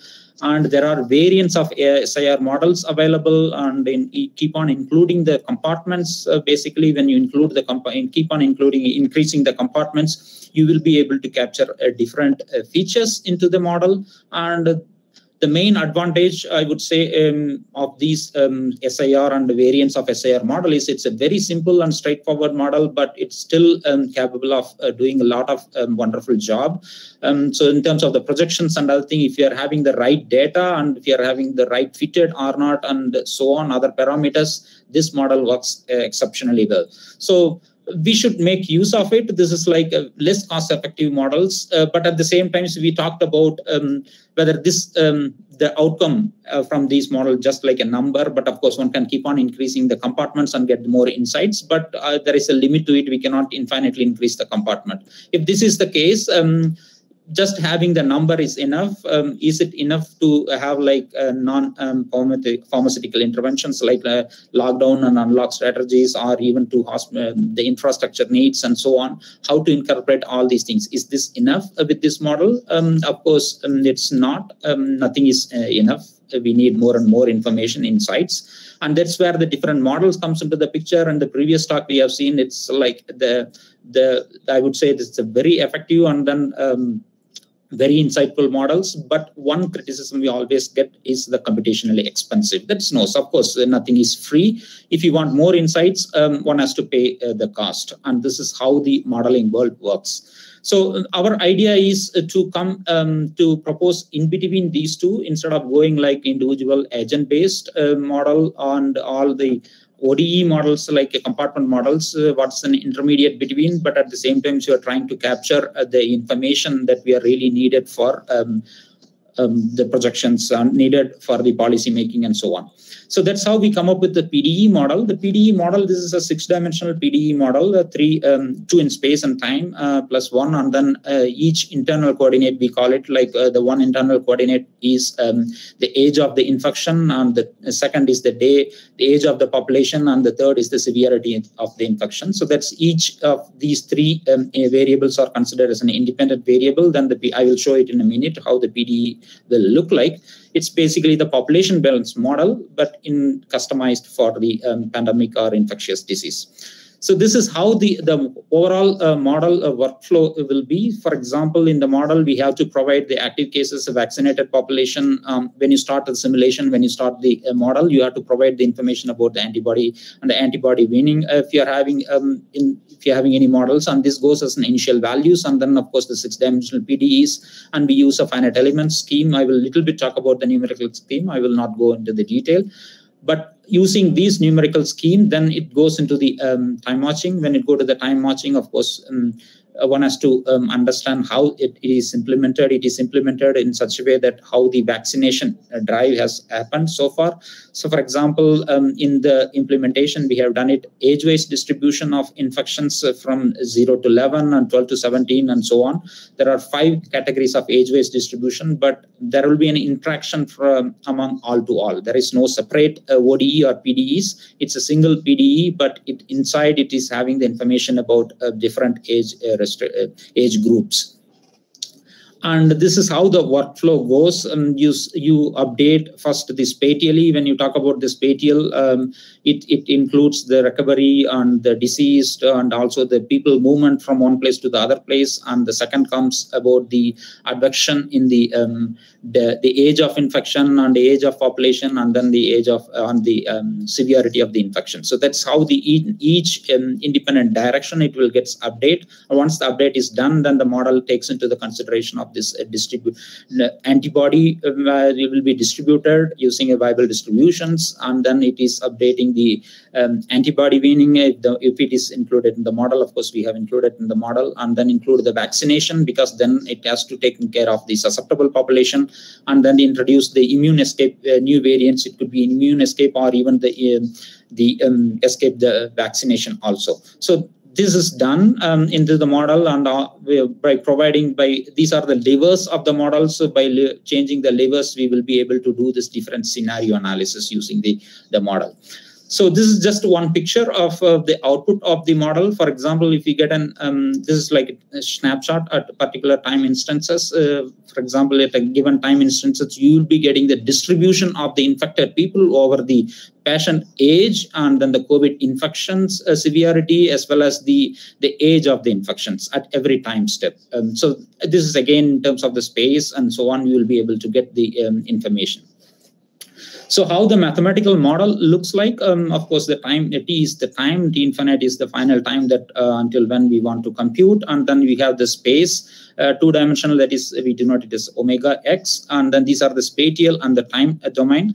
And as an internal coordinate or the internal domain, we are having three internal variables, as I mentioned early. Like one is about the age of the population, and another is about on the age of the infection, and the third one is about the age of the day of the infection severity. These are the three internal domains, and the three internal variables will form the domain omega L. So this is how then we are looking at it. We are looking for the infected population I, the distribution of the infected population I over the domain omega X cross omega L. And this distributed population will be advected, depends on different policies, different nucleation, and so on. So this is how it looks like in terms of the geometry. If you go, it's like time and space in 2 dimensions as the 3-dimensional geometry, and each dimension we solve again the 3 internal coordinates is basically it becomes like a 6-dimensional PDE. And the PDE, what we are solving here is we are solving for the infections, infected people or the confirmed cases. In the model, the first term dou I by dou t, it's a time evaluation. The second term is then advection. What happens if the people migrate from it's spatial migration. It is not like the traveling from one place to another place. Traveling from one place to another place are modeled through F. And whereas the divergence of L, the third term in the PDE defines the all the internal advections. For example, the nucleation hat. So nucleation B nuke is the one which happens. It's an initial value problem in the internal direction. B nuke is nothing but the new infections comes into the picture. Whereas if you compare it with the compartment model, the R naught component will come into the picture of the B nuke. So in each direction, it will infect, and depends on the scenarios. One has to choose all the parameters, and based on the scenario parameters, we define and then solve this problem in order to get the projections. So in terms of the total populations, how to get, it's similar to what we are seeing, but only difference is that here we have the distribution, not I is not a single discrete value. It is a distribution over the space and the internal domains. So when you do the integral over X, what you're going to get, you are going to get the recovered people, the recovered population, and the infected population, quarantine populations, and then infectious death. So because when you talk about the B nuke, where the new infections comes into the picture, one has to take care of the quarantine and so on.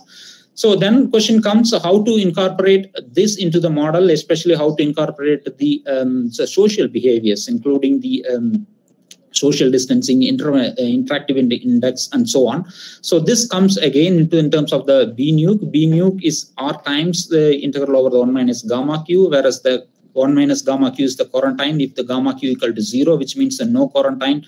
If gamma q equal to 1, it's a fully quarantines of the infected people. There will be no new spread. This is how it comes. But then, so social distancing, all other parameters comes into the B nuke through R, where R is defined again with the some distributions, and these distributions, the parameters in these distributions are fitted with the data which are available in the public domains.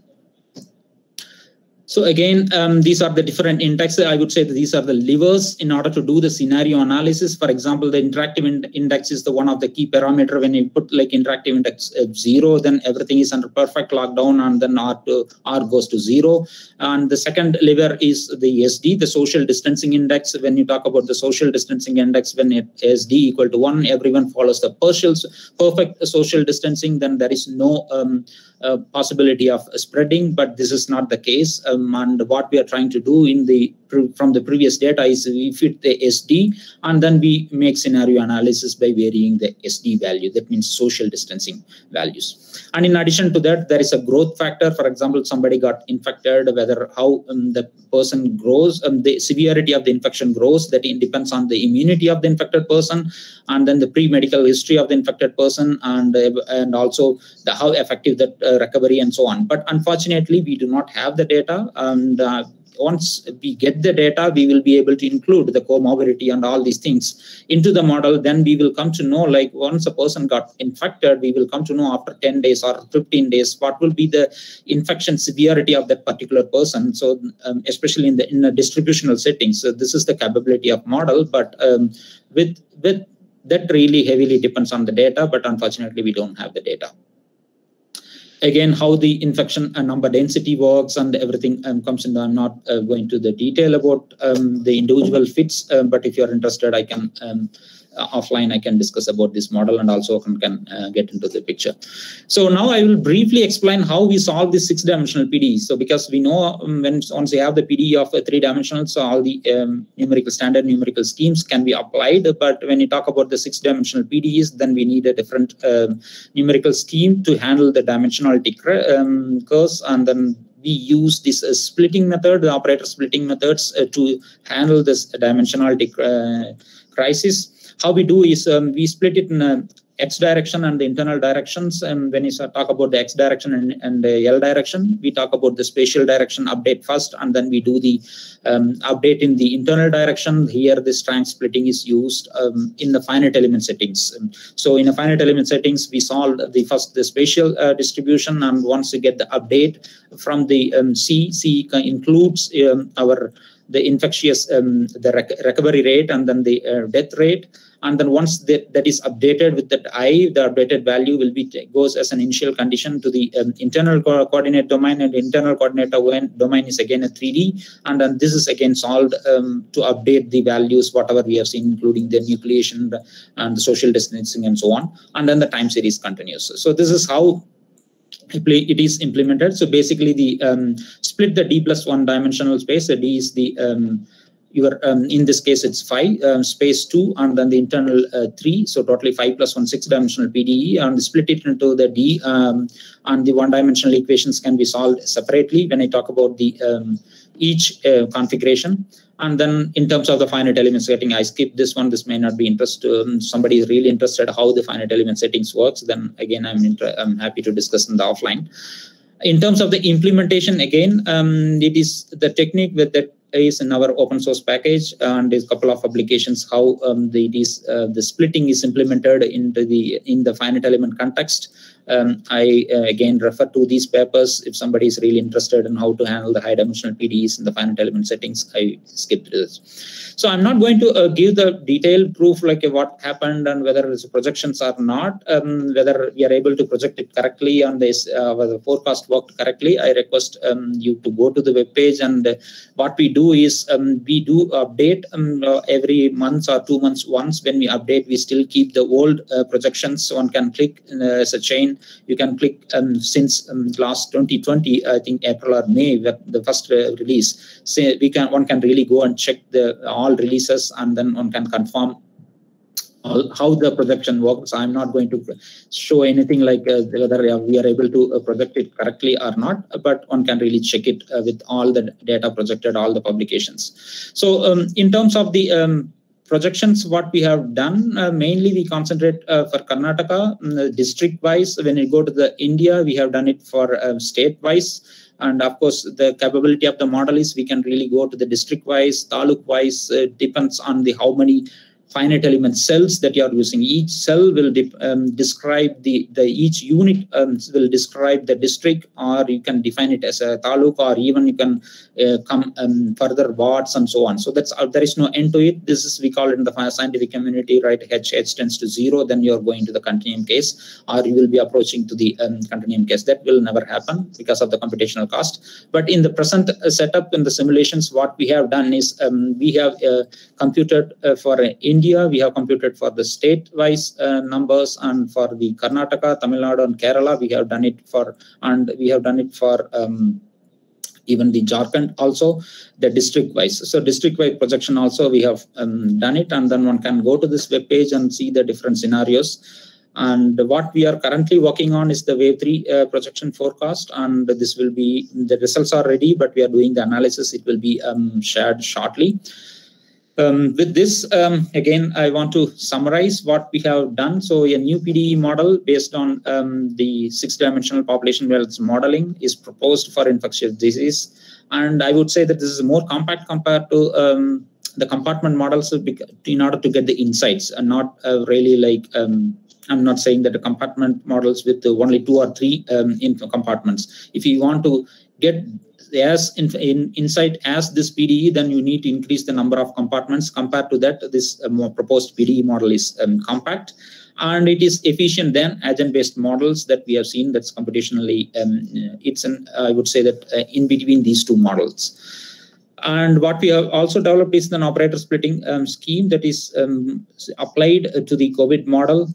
This we have briefly seen, but those who are interested, one can go into the web page and see the reference links.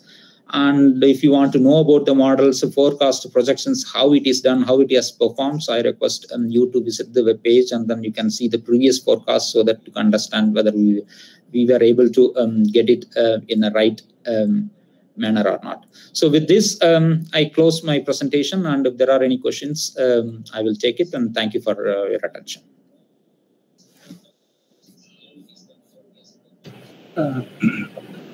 Thank you, Professor Ganesan, for giving us an insight into your multidimensional model. It was quite interesting. Yeah, I can take a few quick questions. Okay. I have already told the next speaker that we are running about 10 minutes late, so he'll probably join around 11:30 or so. So we have enough time. If you have any questions for the previous speaker also. There is one question. Sandeep, are you still there? Yeah, I'm here. So I got a question in the chat box. It says, ask the following.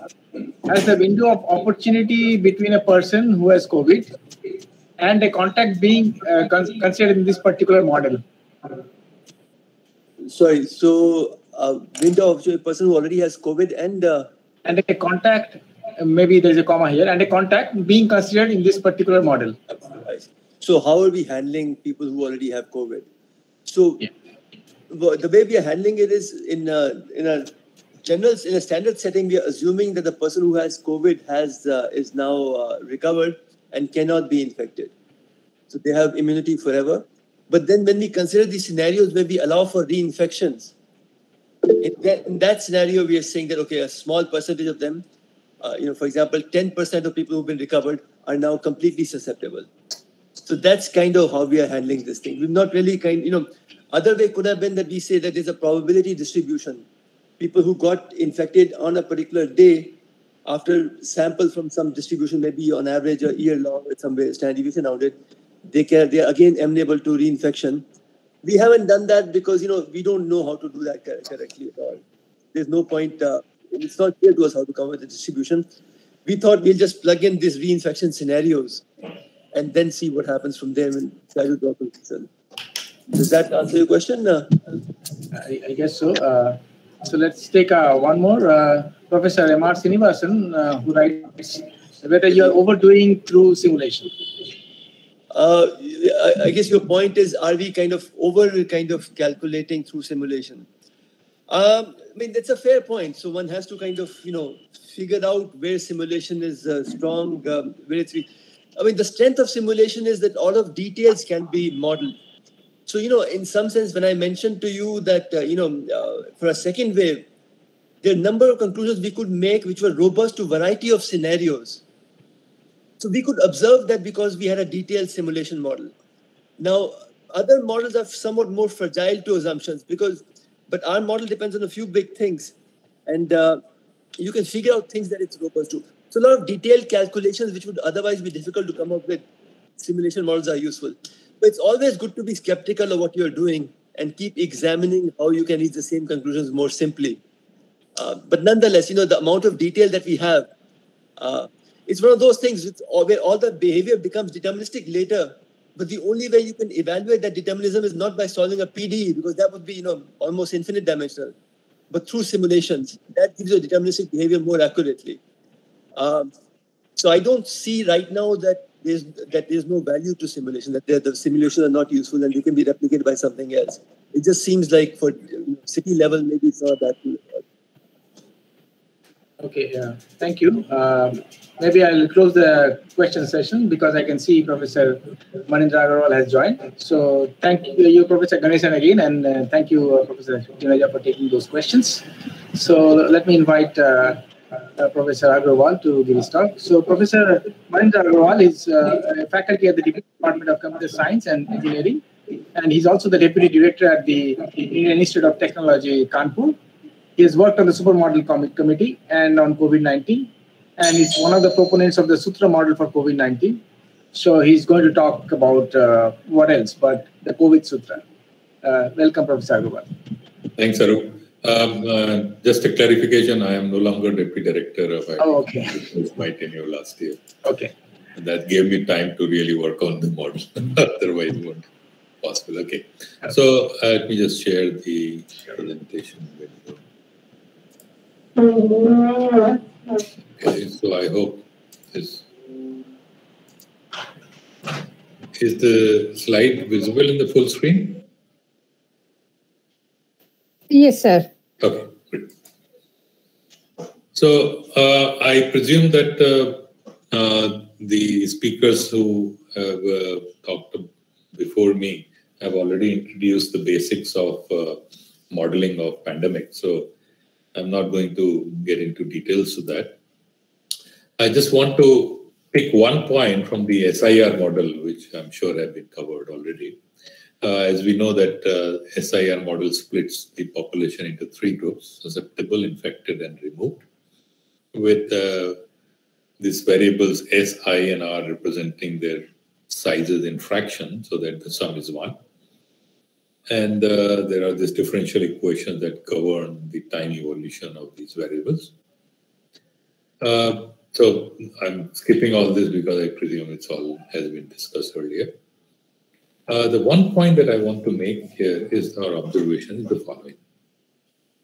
If you let n of t denote the daily new infection, or rather fraction of daily new infections, so as time we are assuming goes in days, then by SIR model, the new infection at time t is exactly beta times S times I. And using the equation S plus I plus R equals 1, we can simplify it and write it as, I as 1 over beta times N plus I plus R times I. Sorry to interrupt, Professor Agarwal. Yes. The slides are actually not moving. If you not moving? Oh, I'm sorry. Okay, so let's see what I need to do. Can you also go in the full screen mode? Yeah. Yeah, let me just share the entire screen. Sometimes that is what the problem is.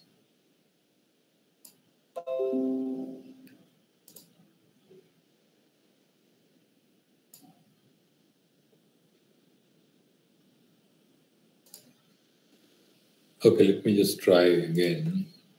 Are the slides moving now? Yes, sir. Okay. So I'll just quickly probably run through it again.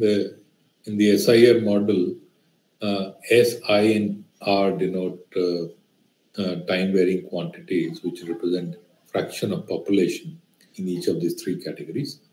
So the sum is 1. And we have these differential equations that govern its time evolution. If we let n of t denote the fraction of new infections that occur at time t, then by the model n is beta times S times I, which can then be rewritten as I being 1 of n plus I plus R times I. Now these, remember, are fractions, which means that actual numbers divided by the total population. So if you clear the denominator and just represent or denote these hat quantities as the corresponding actual numbers multiplied by the population. So P naught is the underlying population of the region of study.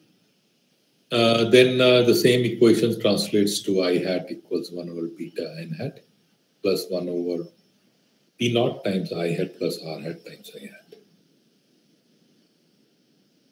So this is really if you look at these three quantities, I hat, N hat, and this I hat plus R hat times I hat. The SIR model says that these three quantities are linearly related. And if there is a pandemic following SIR model, and we can compute or estimate these three quantities over time, then it's straightforward to extract the value of parameter beta, which is the contact rate, from this equation.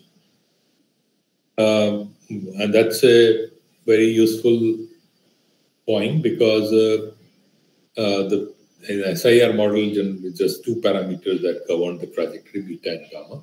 Gamma actually can be estimated separately. And so once we can get beta also, we can then compute the trajectory for future as well. The problem is that in general, what we measure are not these three quantities, because I hat represents the total infections, or N hat represents the total infection at time t. What gets reported may not be exactly equal to this, and in general may be much less. So that's why one is not able to use the data to estimate the parameter values, and that's where epidemiologists come in, and they use other methods by study the property of virus, the infectivity of virus, dynamics of the underlying population, and so many other factors to come up at an estimate of the parameter values. Now, moving on to the COVID-19, this is a somewhat unusual pandemic. Specifically, for example, it has a very large number of asymptomatic cases, which means since a large number of these asymptomatic cases never get detected, what gets reported as positive cases is actually a huge underestimate of the actual number of cases. So that makes this problem of getting this correct estimates of I hat currently number of infected cases, etc., much more difficult. And the second major difference in this pandemic has been that a lot of countries have actively tried to control its spread and have succeeded to varying degrees.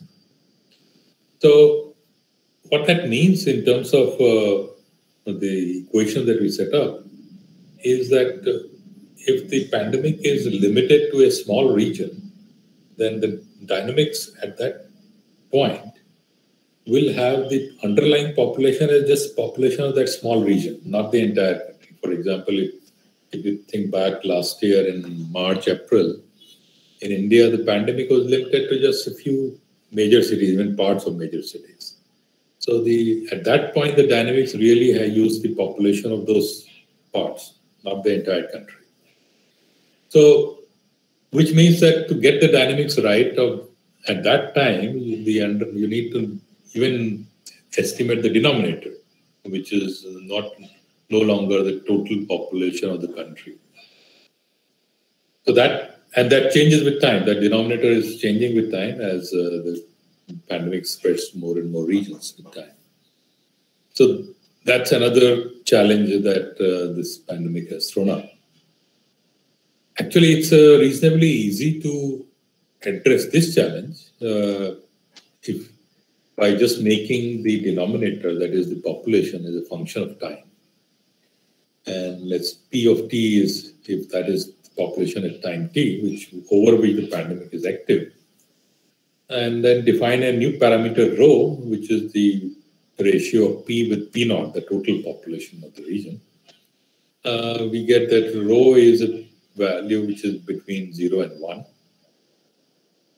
And it monotonically increases with time from 0 to 1. And we have introduced this parameter, we call it the reach of the pandemic, which measures to what extent has pandemic reached the population. Now, of course, this creates this additional issue that you have one more parameter now whose value needs to be estimated and making the life a little more difficult. Okay. The good thing about this pandemic, if at all one can call it, is that perhaps for the first time we have very extensive data available at district level in India. Daily time series of new infections, deaths, etc. are available. So that's perhaps gives us a hope that with that extensive data, one can extract useful information from data. On the other hand, keeping in mind that the number of reported cases are going to be a significant underestimate of the actual number of cases. So the big question, the challenge here is that how can one use the reported data? And ideally, one would like to use the reported data to estimate the parameter value. Because once we have the parameter values, we can then get the dynamics of the pandemic right. Now, of course, I have not even talked about the model that is being to be used to estimate the dynamics, but whatever the model is, every model will have some parameter values, and one would like to use the reported data to estimate the parameter values ideally. So,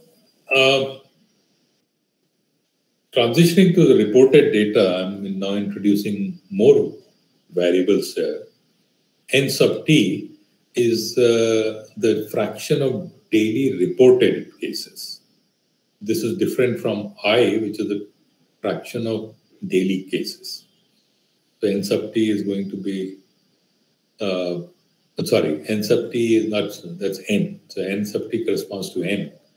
This is the daily reported cases, and N is fraction of daily cases. Similarly, T of t is a fraction of reported active cases. This is a significant subset of I of t. And R sub t of t is the fraction of cumulative removed among the reported cases. So again, this is a reported version of the removed cases. These are fractions, so again, multiplying them with the underlying population, which now we can write as rho times P naught. We get this corresponding hat quantities, T hat, RT hat, and NT hat. Now, these three quantities are available, as I mentioned, as daily time series, even at district level. So these are the three data points that we have, one for each every day. And the question is that there is a relationship in SIR model of the actual versions of these three quantities. So is there a somewhat similar relationship between these three quantities, which is the reported version of those? And we make this hypothesis that, in fact, there is a very similar relationship as one with the SIR model. Just to refresh your memory, that was I hat equals 1 over beta n hat plus 1 over P naught times I hat plus R hat times I hat. And the hypothesis I'm making here is that T hat is some constant times NT hat plus another constant E over P naught times T hat plus RT hat times T hat. And T hat is a reported version of I hat, and T hat is a reported version of N hat. Professor Agarwal, is there a physics-based explanation for this relationship? I am coming to that. I will come to that, yes. Right now, I'm just trying to motivate, rather raise this question that there should be, if this property holds, what is the explanation? So the good thing about this hypothesis is that it can actually be verified. Because these three quantities are known for every day. So choose a suitable value of B and plot this T hat minus B times NT hat against this quantity and see if the hypothesis is correct. And if we manage to pick the correct value of B, then these points will line up on a straight line passing through the origin, whose slope is E over P naught. So let's look at the data that we have. Start with the India data. Here are these points, the same thing, t minus b times n and t times t hat. So the hat part is missing here because I couldn't get this hat put up there, but it's really the hat quantities. And the value of, as you see that these points really are lining up nicely on a straight line. This is the data from 23rd March to 23rd April last year. B value of this fit is 3.86. E is very large, something like 39,000 plus. And R square value of this fit is very high, 0.99.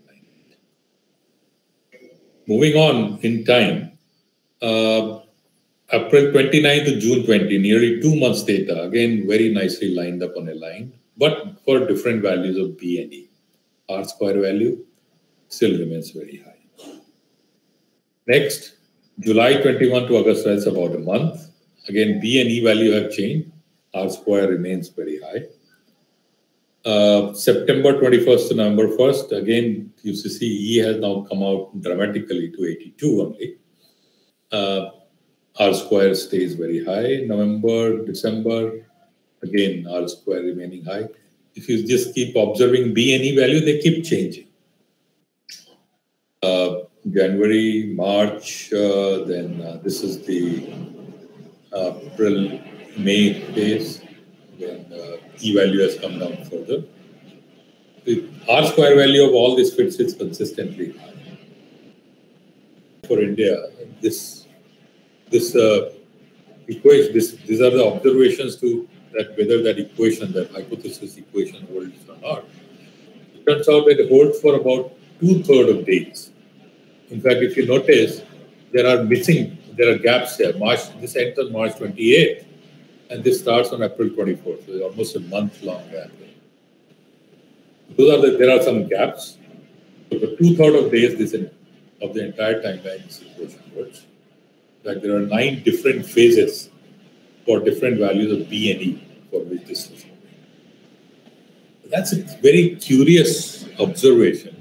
And the immediate question is this something unique to India or is it a universal property? Turns out it's a universal property.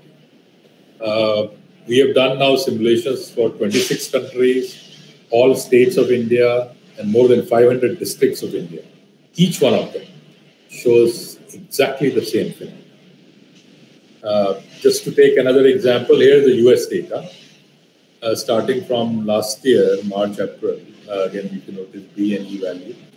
R square is very high. Fit is very good. May, June. So this is June to September. October, November, January, February, March to May. So for the US timeline, again, for about 2/3 of days, this equation holds. And there are now 8 different phases with different values of B and E for each. So that's very interesting. Another very interesting observation is for both India and US, if you look at the values of E across the phases, it starts very high. So for India, I didn't show phase 1. The E value is actually something like 57 lakhs or more. Then comes out 39,900 and so on. So it dramatically reduces across phases. US also starts high, not as high as India, but still reasonably high. And then it reduces. And then towards the end, it kind of starts converging towards something. This gives rise to the following. First, why does this equation, which I made the hypothesis, why does it hold for majority of things? Also, why does it not hold for some things? And finally, what is this meaning of this E?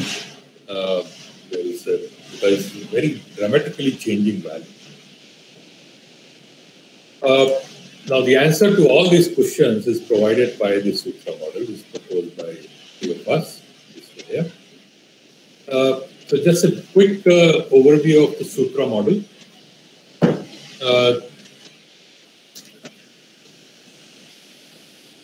Just a minute, there is too much noise here.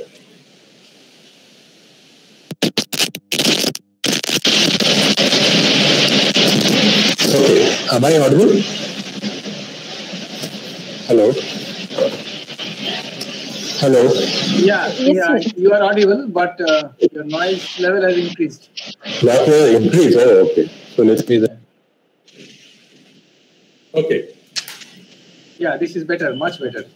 Okay, fine.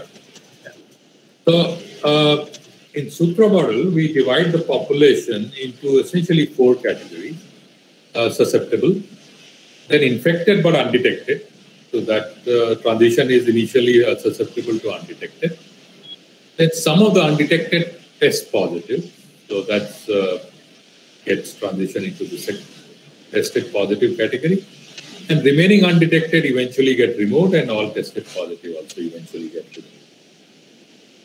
So this name Sutra comes from SUTR, the first letters of these 4 categories, and A is for the approach. Now, instead of 4 variables, I am now using 5 variables here to distinguish the removed from coming directly from U and removed coming from T. So these are the 5 variables. Again, these are fractional variables. Their sum is always 1. And the dynamics is pretty much similar to the SIR model with one crucial difference. Firstly, only those who are undetected infect others, because those who test positive get quarantined and generally are not going to infect others. So the change in S is minus beta times SU. Everybody who gets from susceptible becomes infected goes to the category U. So the change in category U is beta SU comes in. And as normally done, from U, gamma times U is assumed to be removed from U. And then N sub T, which are the daily tested positive and detected cases, that's N sub T. So N sub T many go from U to T category. And change in T is N sub T comes in and gamma T goes out. And the change in RU and RT is steady. So that's the dynamics of this model. So everything is here is fixed except how to fix N sub T or define the value of N sub T. There is a standard way here, which also is done for the removed category also, to take N sub T to be a fraction of U, because it's everybody who's test positive comes from the category U. However, that's not a very good choice, because, and I'm going to argue now, only the recently infected have a higher chance of getting tested positive than those who were infected earlier. And that is primarily due to the contact tracing protocol that gets adopted. So just imagine how contact tracing takes place. Somebody develops symptoms, gets tested positive, and then the contact tracing of that person becomes everybody who has come in contact with that person in recent few days is tested. Some of them may test positive also. The key thing is, those who test positive through contact tracing are most likely infected by the original person who was symptomatic and got tested. So they were infected after this original person was infected. So this immediately biases the tested positive cases to the more recent case, coupled with the fact that generally it takes about a week. Within a week, somebody develops the symptoms and gets tested. So choosing N sub T, therefore, to be a fraction of the entire undetected population is not such a good idea. It may be better to take N sub T as a fraction of recently infected population. But there is no real nice way of extracting recently infected population until we realize that beta SU represents the most recently infected population who got infected just the day before. And also add to the fact the observation that over a period of few days, the number of infected cases doesn't change dramatically. So we can take some constant times beta SU as a representation of the size of the recently infected population, and then set n sub t to be delta times that, and delta k I set to be a new variable or parameter called epsilon. So n sub t is taken to be epsilon beta SU. This, I claim, is a better representation of recently tested positive cases. Now, once you plug this in, the analysis also comes out very nicely. If you just compare the equations for u and t, you get u prime plus gamma u is beta 1 minus epsilon times SU, and t prime plus gamma t is beta epsilon SU. And this gives setting epsilon hat to be epsilon over 1 minus epsilon.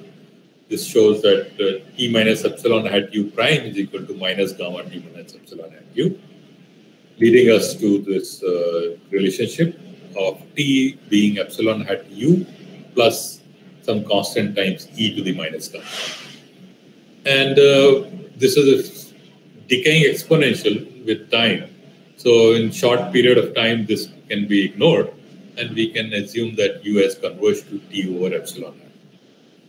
In a similar way, we can show that Ru quickly converges to Rt over epsilon hat plus some constant of integration C.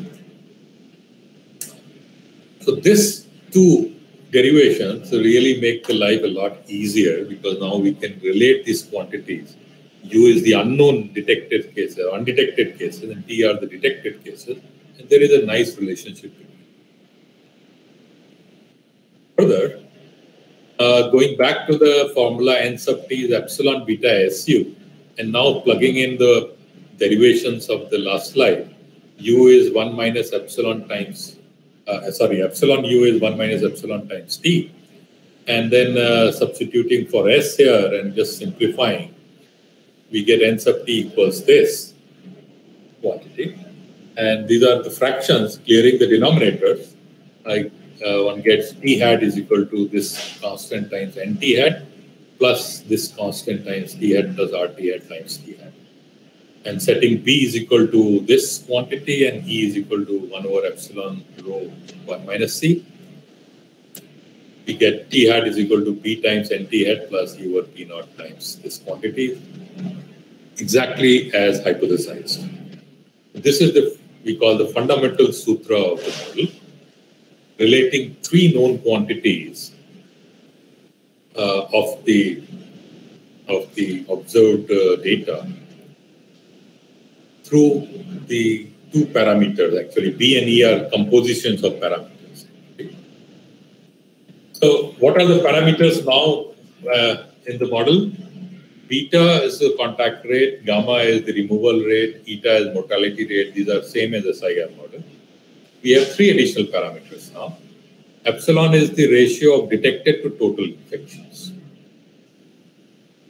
because that's what the derivation showed.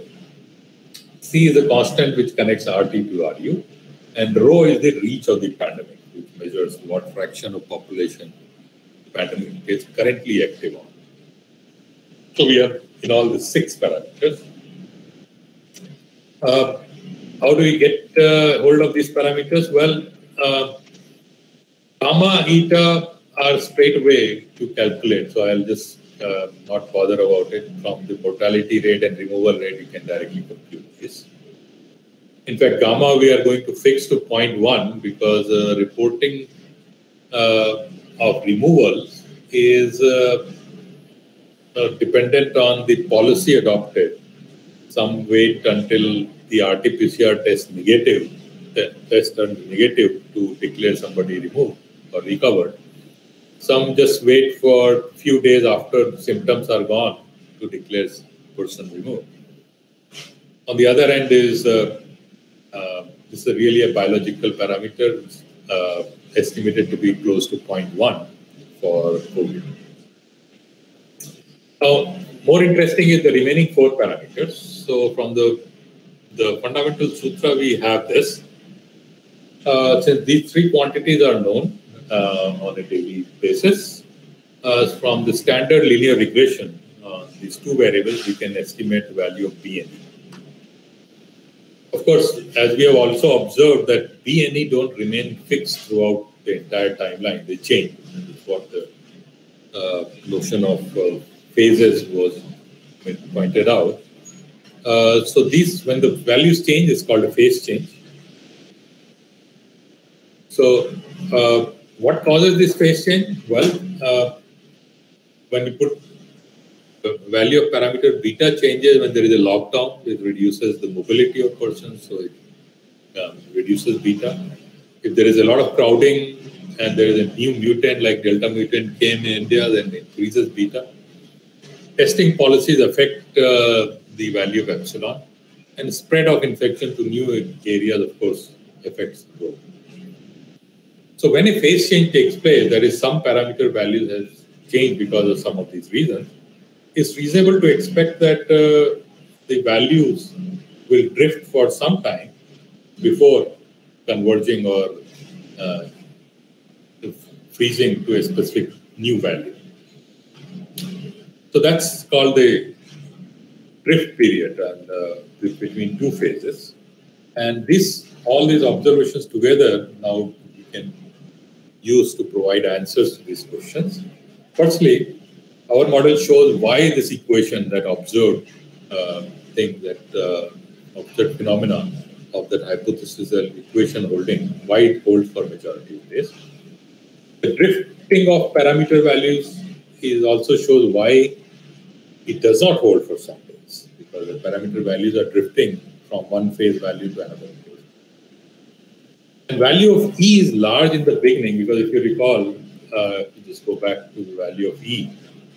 E is ignoring C, E is 1 over epsilon times rho.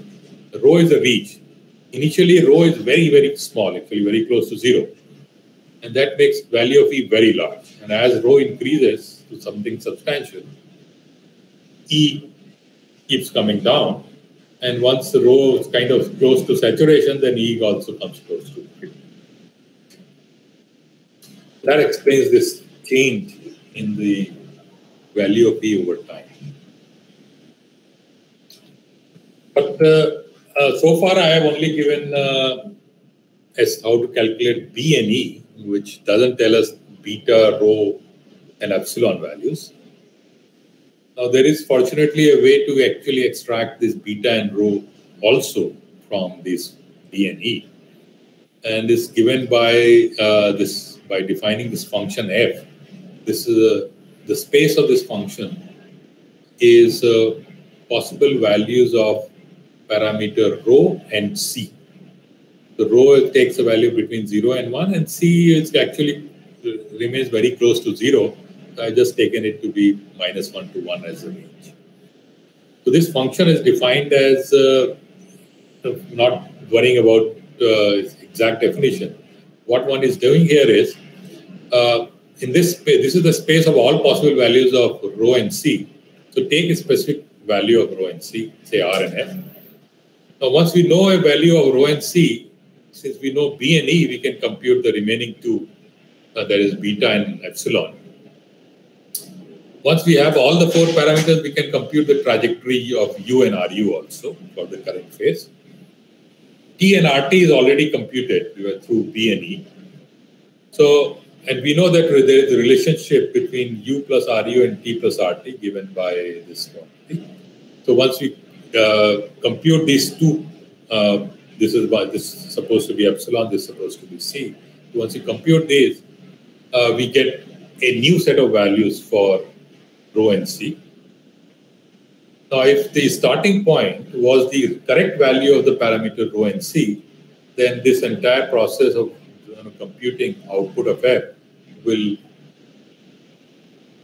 give us the same set of values. In other words, the correct values is a fixed point of F. And what we have found experimentally is that F has a unique fixed point. And further, it can be found very quickly by iterating F for about 15 times from a random point in this space. So since F is a unique fixed point, then once we find a fixed point, we know for sure that that's the correct value of rho and C, and that allows us to get the value of all other parameters. So what comes out of this exercise? Well, let's look at India. In fact, India now has 11 phases, 9. But in last month or two, there have been 2 more phases. These are the start dates of these phases. These are the drift periods. The value of these are the values of beta, and this is an interesting column which I want to spend some time on. Phase 1 is pre-lock. At that time, last year, beta started with 0.33. And then comes the lockdown. It reduces, as you would expect, to 0.26. And very soon, it actually went down to 0.16 and stayed there for a very extended, long time. If you see, it started climbing up only in November.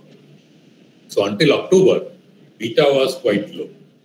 And that's with that low value of beta, we went through the first peak, which was in September. And by October end, the peak had started coming down significantly. Then in November, beta started climbing up and stayed there for about at 0.21, 0.22 until January end. This was this is the festival season time, and so people started moving out a bit. And then you see here, February, of course, there's a 40-day drift period, so this is really March. That is from February, the parameter values were changing. In March, beta went up to 0.4 nearly. This is the time when Delta variant had hit, which caused this beta to jump up so significantly, apart from the fact that people were also had become quite careless.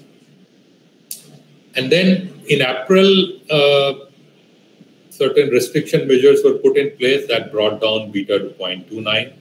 It stayed there like 0.3, and it's come. The last phase, this is still currently in the drift phase. So don't place too much value on the parameter values reported here, because the drift period is still continuing. So this is how the beta values have changed. Eta I'll ignore.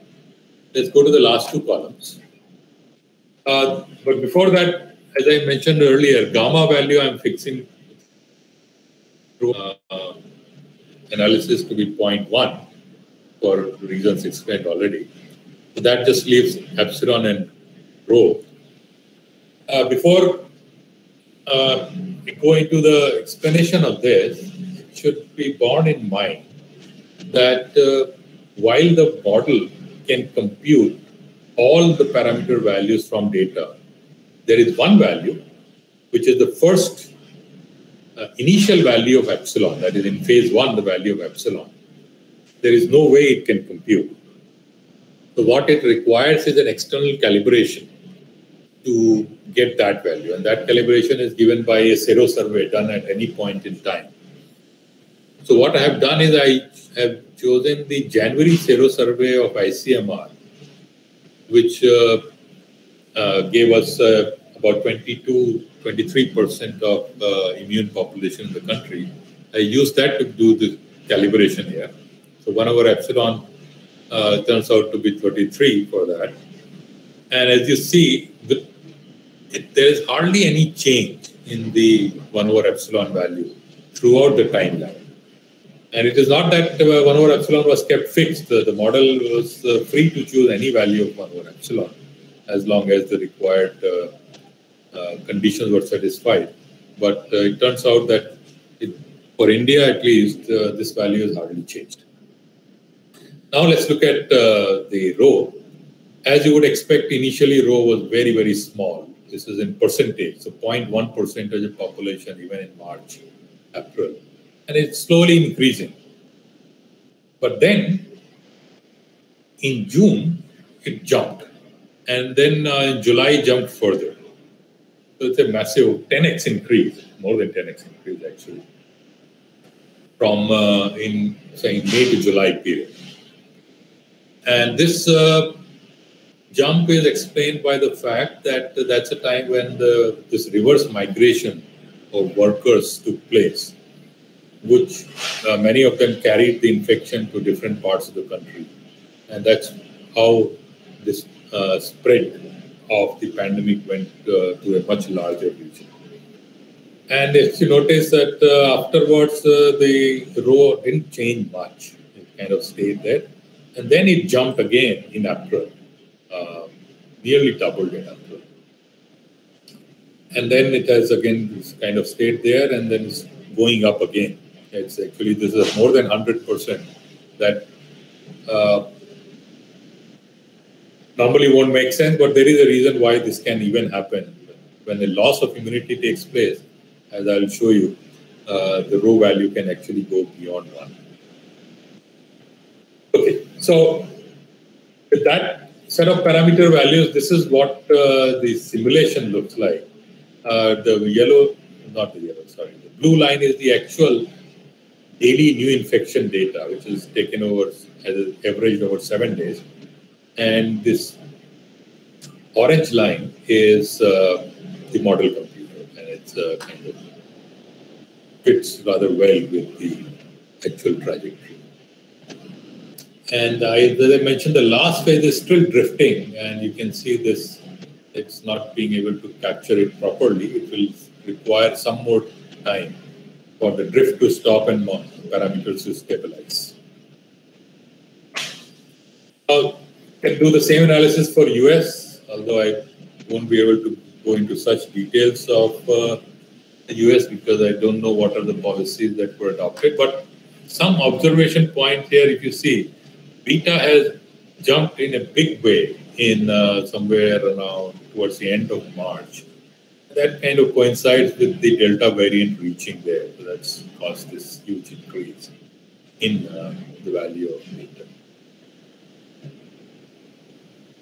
So gamma is again fixed, and this is also. And this calibration here is chosen again based on a sero survey done in September last year. But all the sero surveys are kind of not clear how accurate they are. So these numbers should be taken with a pinch of salt. Here is the UK pandemic simulation. So this you can see a reasonably accurate simulation of what actually happened in the US. And like I mentioned, we have done such simulations for all states and nearly all districts of India. Here is a simulation for, no, it's not Andhra Pradesh, this is Telangana simulation. Again, you can see that the computed trajectories match rather well with the actual trajectory. And we have this site sutra-india.in where you can find many more simulations. Mr. Agarwal, when was this trajectory computed? When was the last time you fit the parameters? So, say it depends. For Telangana, I think it was done sometime June 20th or so. Right. So then you're projecting only from June 20th onwards. Up till that time, you're just fitting. Okay. Yeah, like I mentioned that, right? Absolutely. Yes, that you compute the parameter values from data for different time periods. So the data tells you what are the parameter values for a certain time period or certain phase, and then you plot that trajectory. Is there an interpretation to phases that, do they make some physical sense? Or? I think I explained that phases are due to change in the parameter values. Contact rate, the beta changes due to various interventions. It can change due to a more virulent mutant running through or change in behavior of people. Parameter reach changes because when the pandemic spreads to newer regions. These are the two main parameters that change with time. So I guess the question is, can you project that the phase will change?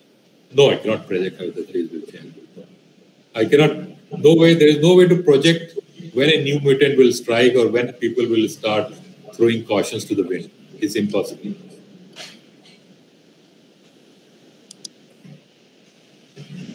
Okay, so now coming to the more recent situation of vaccination. This all calculations so far have been done without any incorporation of vaccination.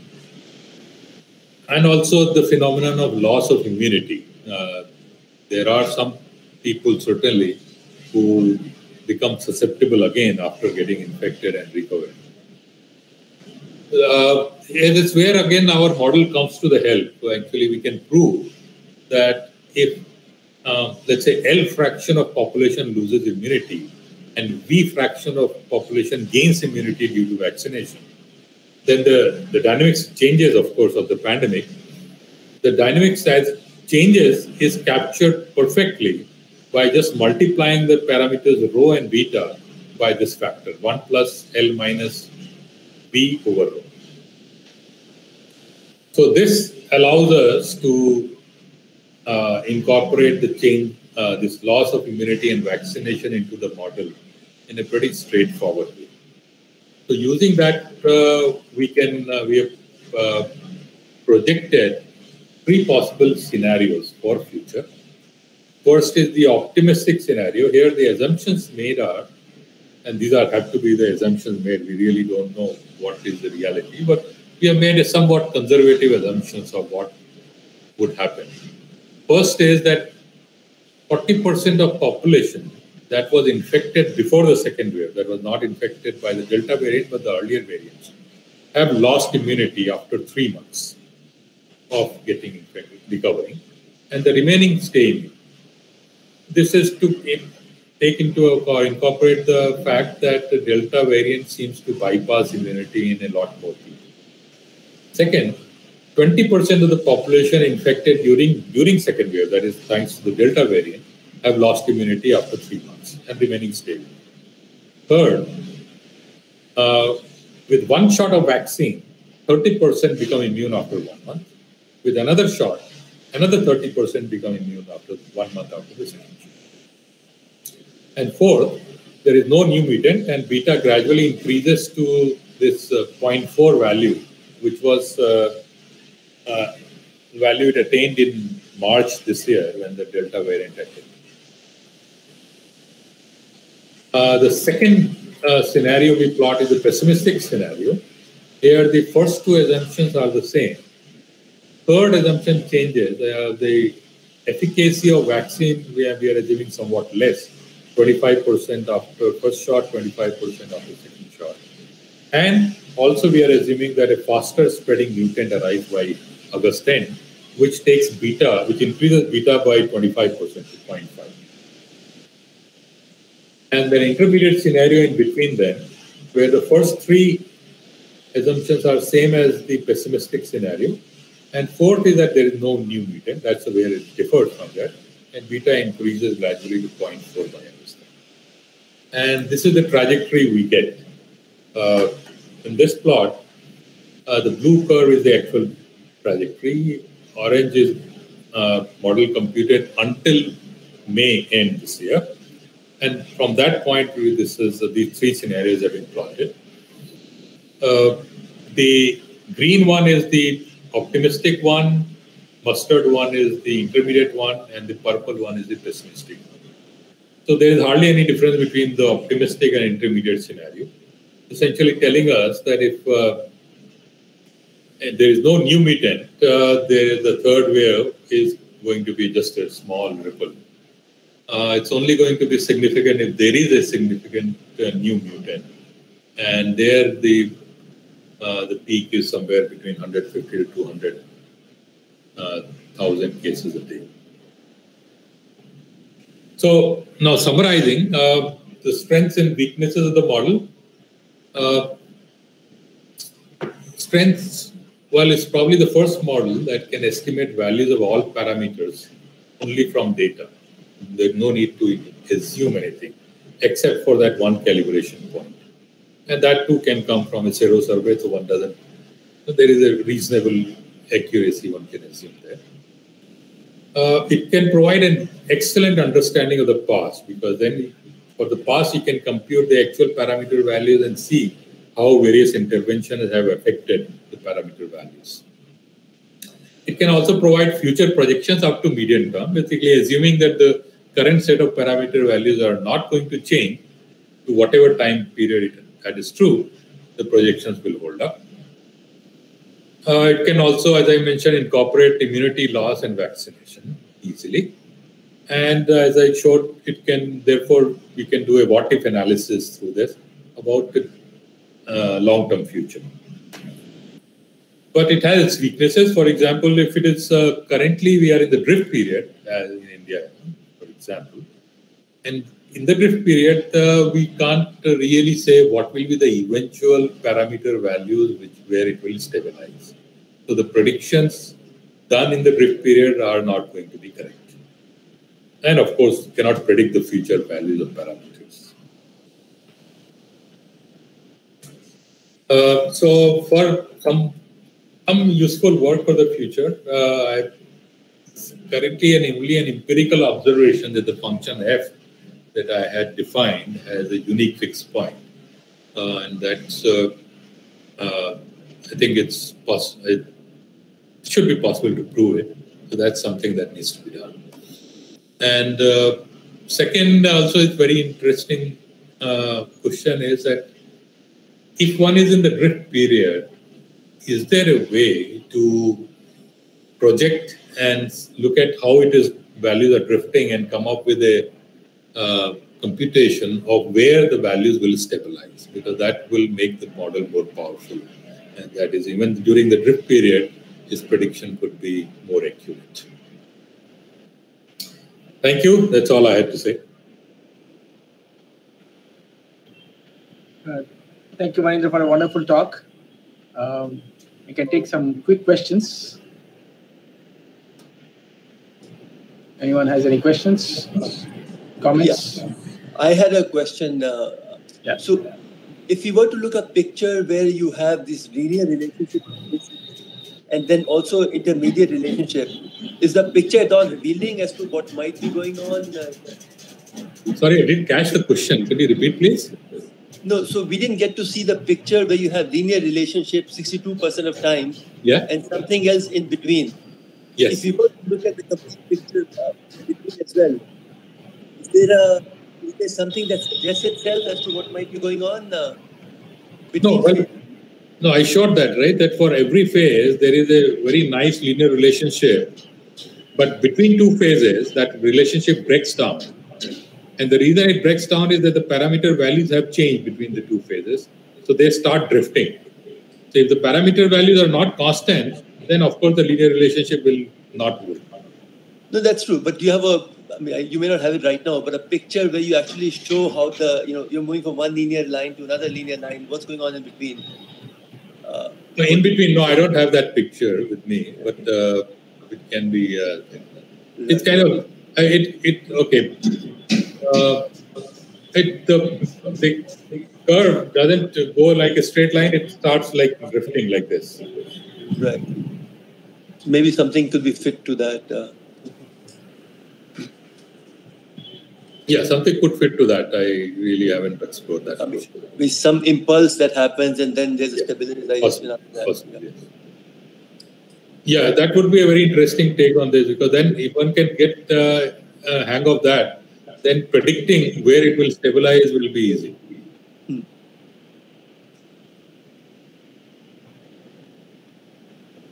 Okay, Professor Srinivasan had a question. I guess you have already answered it.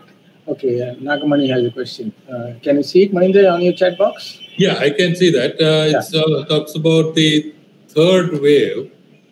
I think I already mentioned that our projections for the third wave, those are the possible three. So I showed three possible scenarios, and that's what we can say right now under certain assumptions. But it seems like the third wave is not going to be very severe in any case.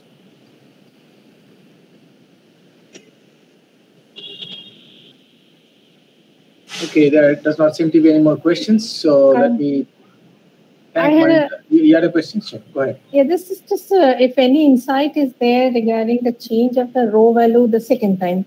The first time when it jumps around to 40, probably the migratory workers or some such mechanism. Second jump to 80. Yeah. Any insight? I mean, any? Yeah, right. It's thanks to the very fast spreading Delta mutant. So that because of Delta, it really spread. See, you must have seen the report that it's gone into the hinterlands very rapidly. In fact, during month of April itself, it had really spread to lots of villages and others. So the places which were left untouched earlier were also hit this time.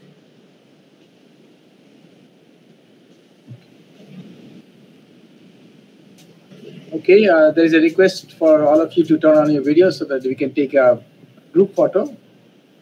Our proxy group photo through screenshot. So please, if we could have everyone.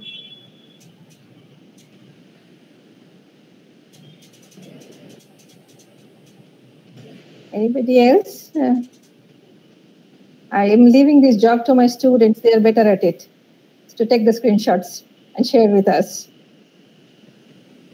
I guess that looks the max we can have.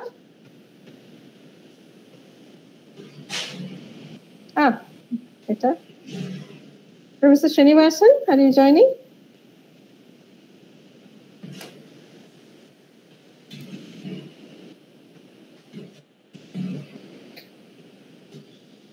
Holding our poses. I have tried mine. I guess the students might be able to come up with a few better ones than mine. Thank you all. Thank you. Well, let me thank all the speakers of today and also speakers of course yesterday. And almost all of them said immediate yeses and on a very short notice. And in fact, funny thing, when I asked Sandeep to give a talk, then he immediately agreed within 30 seconds. And then later on, I realized I did not tell him what the conference was, what the workshop was about. So he asked me, what should I talk on? So then I mentioned to him that it's on COVID-19. So anyway, thank you all of you. And depending on the feedback, we'll probably do another one sometime. And Professor Bhattacharya will take over and share some Thanksgiving to do. Although it is online, but there's been a lot of help at the back. We have had glitches, but our campus network facility director, Dr. Sanjay Sharma and his team, and Pranay has been big help in actually, although we had glitches, it's still, I think it was reasonably smooth, and they were really, really helpful at odd hours, all the time calling them and trying to get things fixed. And our students, our student moderators have been there. Some of you may not have realized questions are coming and going between Google Meet and YouTube, and they are doing it. So many thanks to our students, and of course ACRB for the project, Professor Bose for his constant support, and our university administration for providing us a platform. As you see, it will be broadcasted through the university YouTube channel. So the talks that we had would be available to all those interested in researching COVID-19. So already overnight, we have had 500-600 people watching our videos. I'm sure it will reach the desired audience through our university portal. So definitely I would thank University of Hyderabad and our very valuable speakers. Professor Bose has already thanked them, and I thank them again for such engaging talks. And we can see it from the comments of your audience that they have enjoyed, and many of them have written they would like to have more such initiatives. And I hope we would be able to have you with us again in not very distant future. Thank you all.